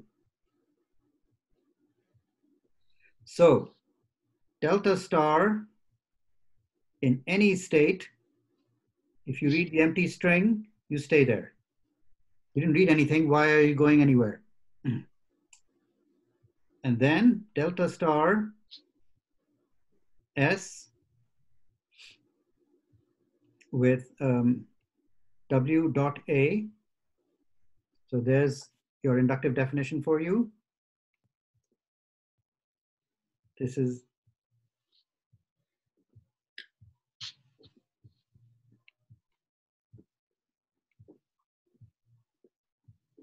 okay. So this says, well, you're asking me where does the machine end up if it starts in state S and reads the word W followed by A?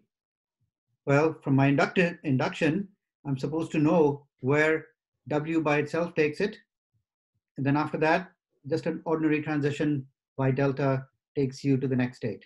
So remember how to type check this. This guy belongs to S. That's indeed a letter of the alphabet. And of course, this is for all A in sigma. Okay, so is this definition clear how delta star works? So it tells you basically not just where you go after one step, but where you go after reading a whole word. So now we're going to define the language of an automaton. L of A is the set of words in sigma star such that if I look at delta star from the start state, not from any old state, but from the start state, and I read the whole word and I see where I end up, I have to end up in one of my designated final states. So this is called the language accepted by or recognized by.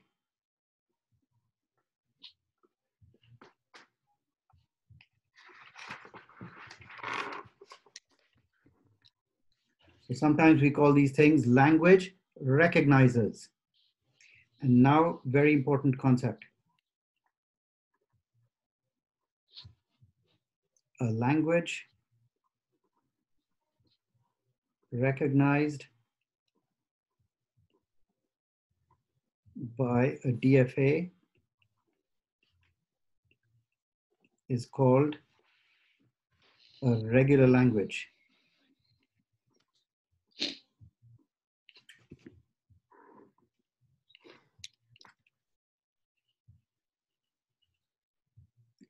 So the crucial concept here is these are languages that are so simple that the machine or the algorithm to recognize them requires only finite memory, constant memory independent of the size of the input. Okay, other languages may require more memory, might require memory that scales with the size of the input, for example. So, so this is the first crude attempt to limit the computational power of something. Finite state machines, which is an alternative name for deterministic finite automata, are not very powerful. There's all kinds of things they can't recognize.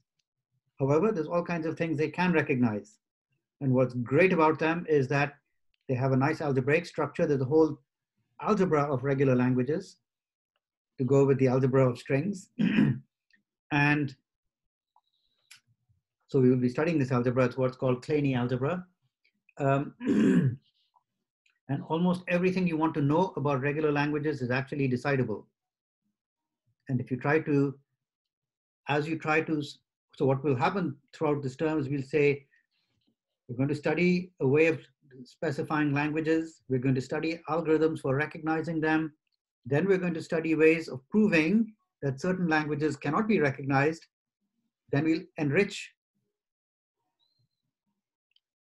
the class of languages and the complexity of the machines that are there to recognize them, and so on, until we get to the most powerful machines, which are called iPhones. No, they're called Turing machines.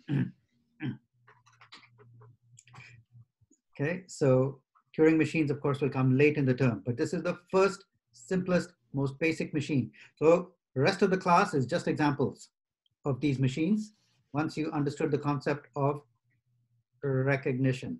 So I'm going to show you a machine. I'm going to show you a machine and ask you, what do you think it does?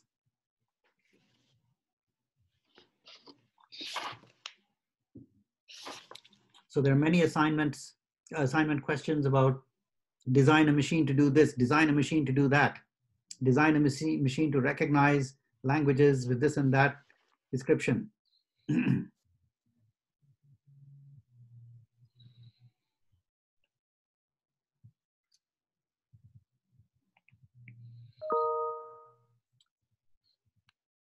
Right, okay.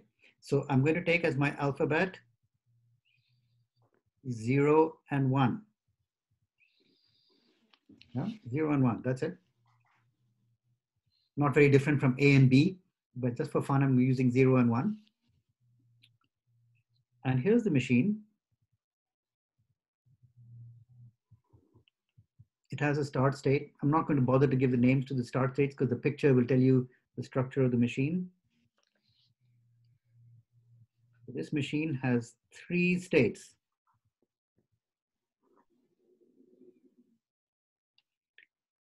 And if I read a 0, I stay in my start state. If I read a 1, I go here. Yeah. So I've completely described what delta does to the first state on either of the letters.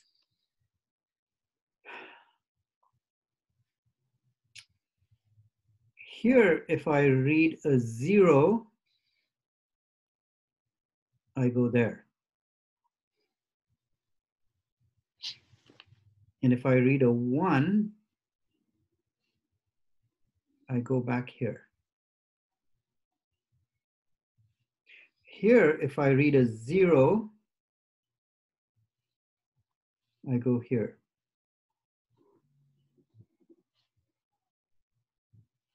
And if I read a 1,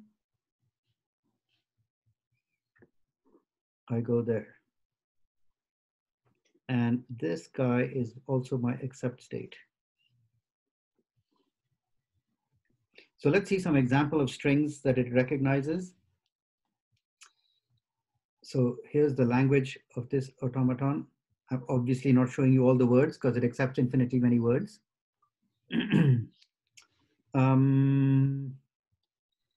0. Also epsilon, which I should have said first. Does it accept 1? No, because it takes you there, which is not an accept state.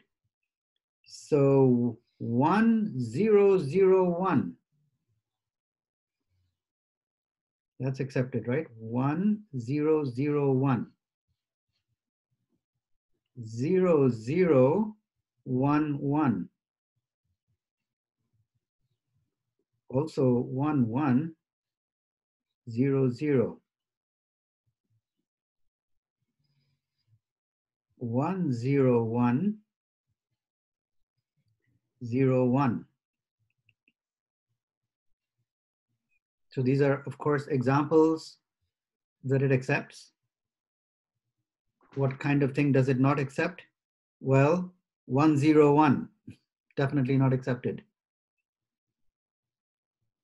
So it's actually a simple, nice looking, quite symmetrically designed machine. What is it doing? Can anyone give me an informal description of the language that this guy is recognizing?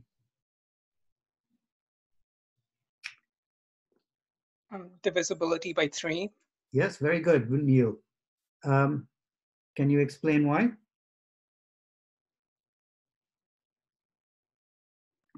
So I think to best understand it, we just need to like trace out what's happening. So initially we start each state would correspond to one state mod would correspond to the remainder. Exactly. So each state corresponds to the remainder mod 3.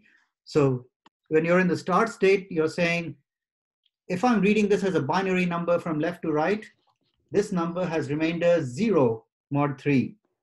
If I'm in this state, the remainder is 1 mod 3. And if I'm in this state, the remainder is 2 mod 3. So if you look at what the transitions are saying, well, if the remainder is 0, and then I add another 0 at the end of a binary number, what is it doing? It's doubling the number. But twice 0 is 0, so I stay there.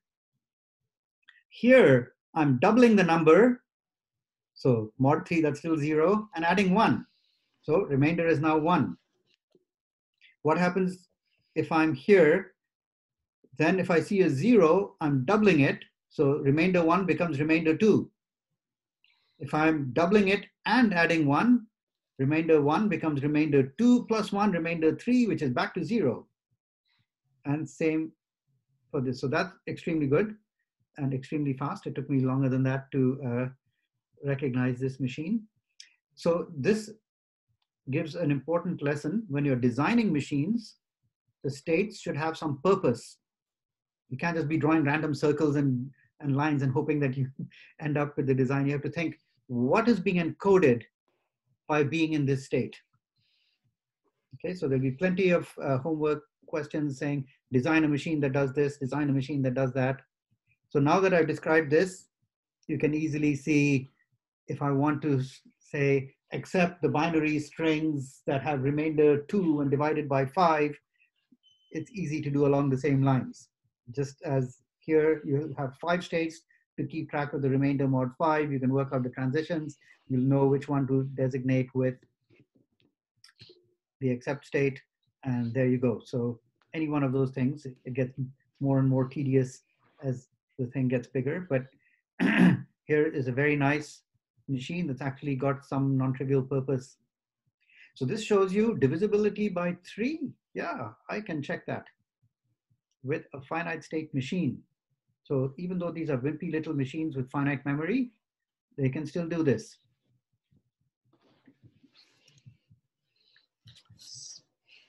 Okay. Supposing we say,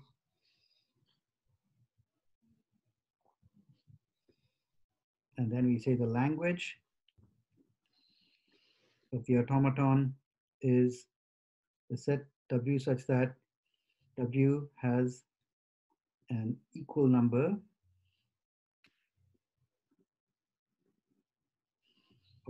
A's and B's. How would we design a machine to do that? Any ideas?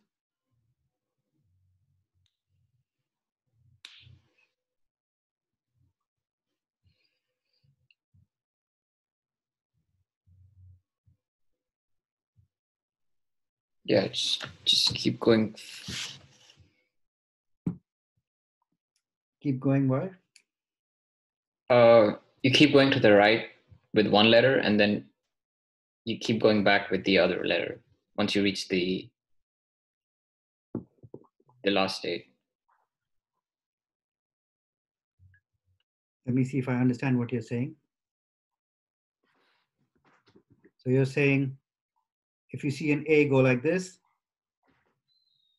No, it won't work. It won't work. Yes, good catch. So why won't it work? It could start with B too. Let's try your plan anyway. I did like to, I thought it was a nice idea. Professor, you might need unbounded memory, which cannot be achieved with an automaton of this nature. Very good. So you see, this whole idea has been spiked before we got it off the ground. Okay. So it's clear, in fact, if you think about it, I've said it has an equal number of A's and B's. Yeah. So if I count the number of A's, then I have to count off the number of B's and check that those are equal. But I may see all the A's first, so I have to count them all. And then I have no limit on how big my machine is, because it could be any number of A's. So you cannot do this with finite memory. So counting is not possible. No DFA can do this.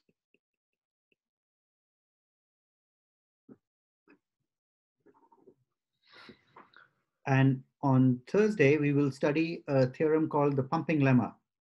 And the pumping lemma is a characterization of languages that cannot be recognized by finite state machines or DFAs. And using the pumping lemma, we'll be able to look at this language and that language and say, that's possible, that's not possible. Well, to prove that it's possible, you construct a machine. To prove that it's not possible, you use the pumping lemma. This was kind of an intuitive argument, but a very valid one. And indeed, the pumping lemma just formalizes this intuition about finite memory.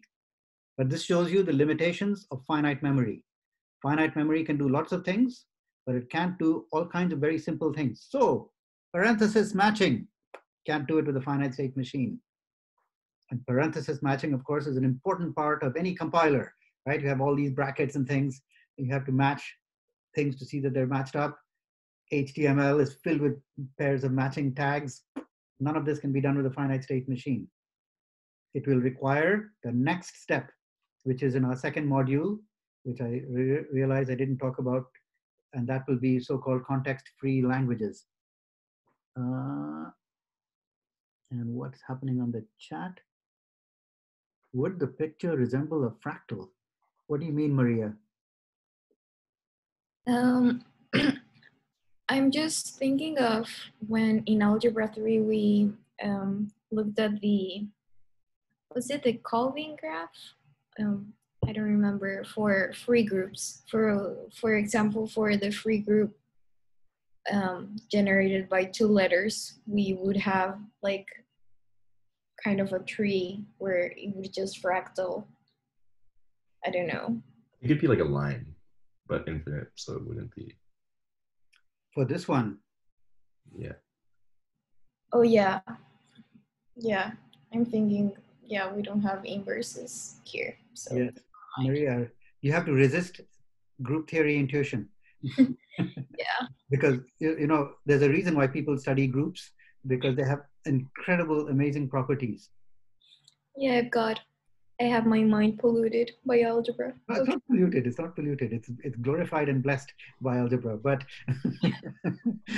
the point is, we are in a much simpler world where many, many beautiful things, like the free group on 2 generators, is an amazing thing, right? It's just one of the most spectacular mathematical objects you can come across.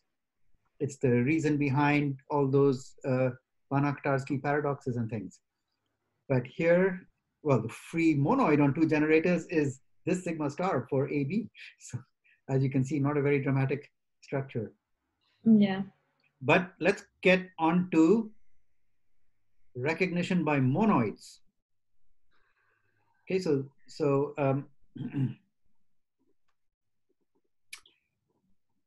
let M be a finite monoid. I emphasize finite. Let F be a finite, well, obviously it's finite because it's a subset of M. Right? Let H from sigma star to M be a homomorphism. Okay, so look, these are the ingredients. You've got the free monoid sigma star. We've got the arbitrary finite monoid M. Sigma star, of course, is certainly not finite. And we've got some given subset designated in advance. So this is just a subset. It's not a submonoid, just a subset. And then we'll define the language of this pair M, or this triple MFH is defined to be the set of words in sigma star such that H of W belongs to F. We'll say that's the language of this monoid. Theorem.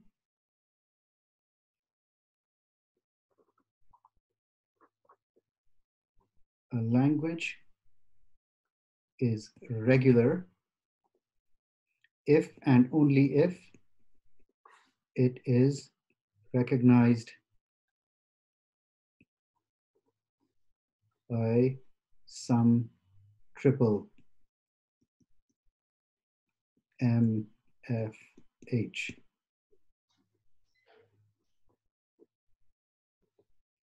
So even though this thing doesn't talk about machines, circles and arrows and things moving around, it's pure algebra. It's actually equivalent to that deterministic finite automaton definition. So I think this is a homework question.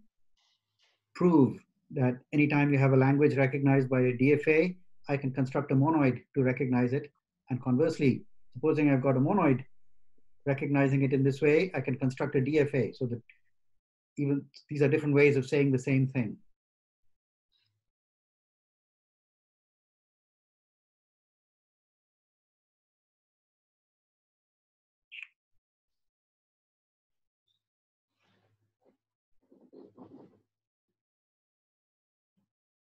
So I'm going to define an equivalence relation based on a language.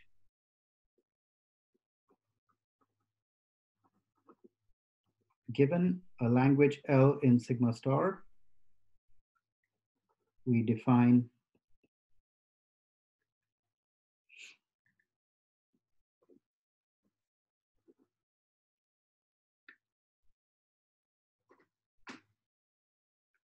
which is an equivalence relation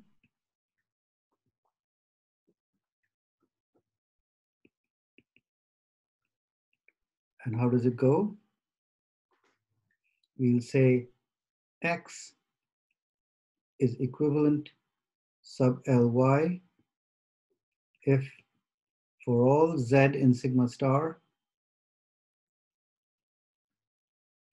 XZ is in L if and only if YZ is in L.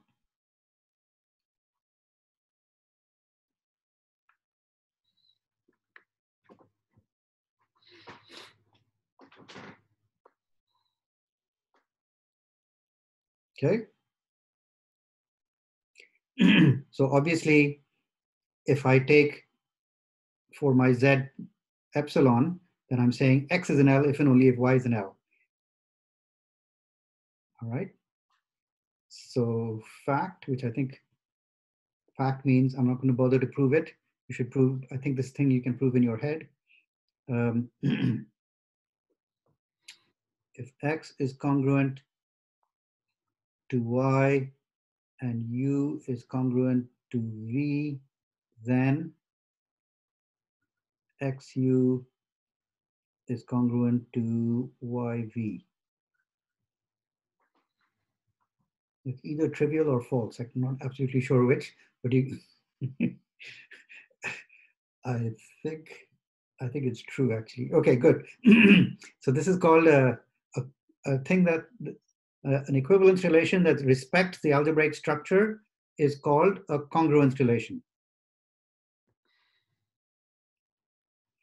So that's stronger than just an equivalence relation. It's an equivalence relation that also interacts nicely with the algebra.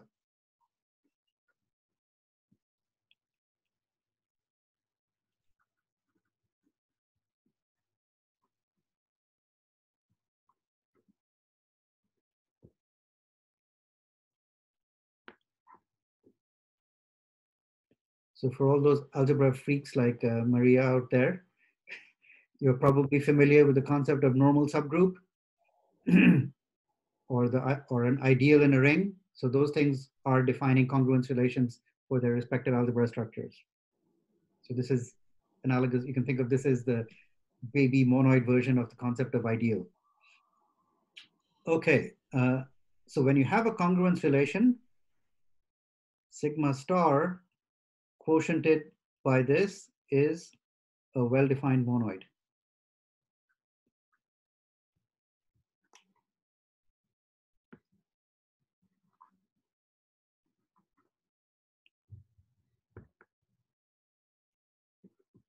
So once you've got a monoid and once you've got a language, you get another monoid by quotienting by that language. And regular languages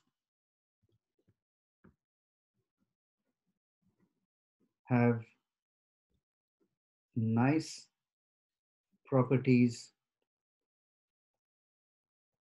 that can be investigated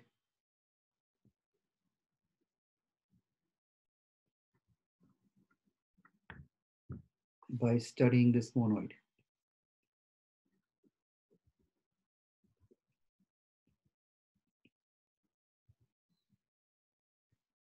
And indeed, now's the time for all the group theory fans to come out of the woodwork. If this monoid turns out to be a group, then extraordinary things happen.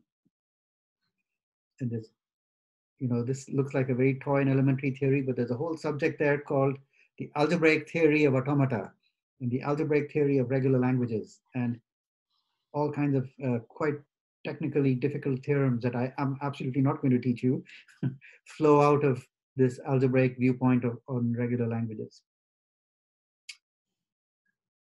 Okay, I have run 1 minute over. So I'm going to say goodbye.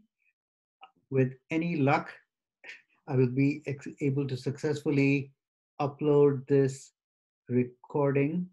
I'm still feeling my way around. I'm recording it through my courses. But my courses is filled with flakiness, so I'm not absolutely sure if all this works, but at least I have the notes which can be posted, but hopefully also the recording. Anyway, same time tomorrow. See you all on Tuesday, and good luck. Bye. Bye.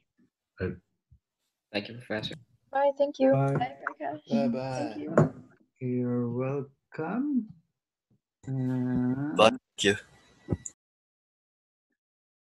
Okay, let me check out what's being happening on the chat.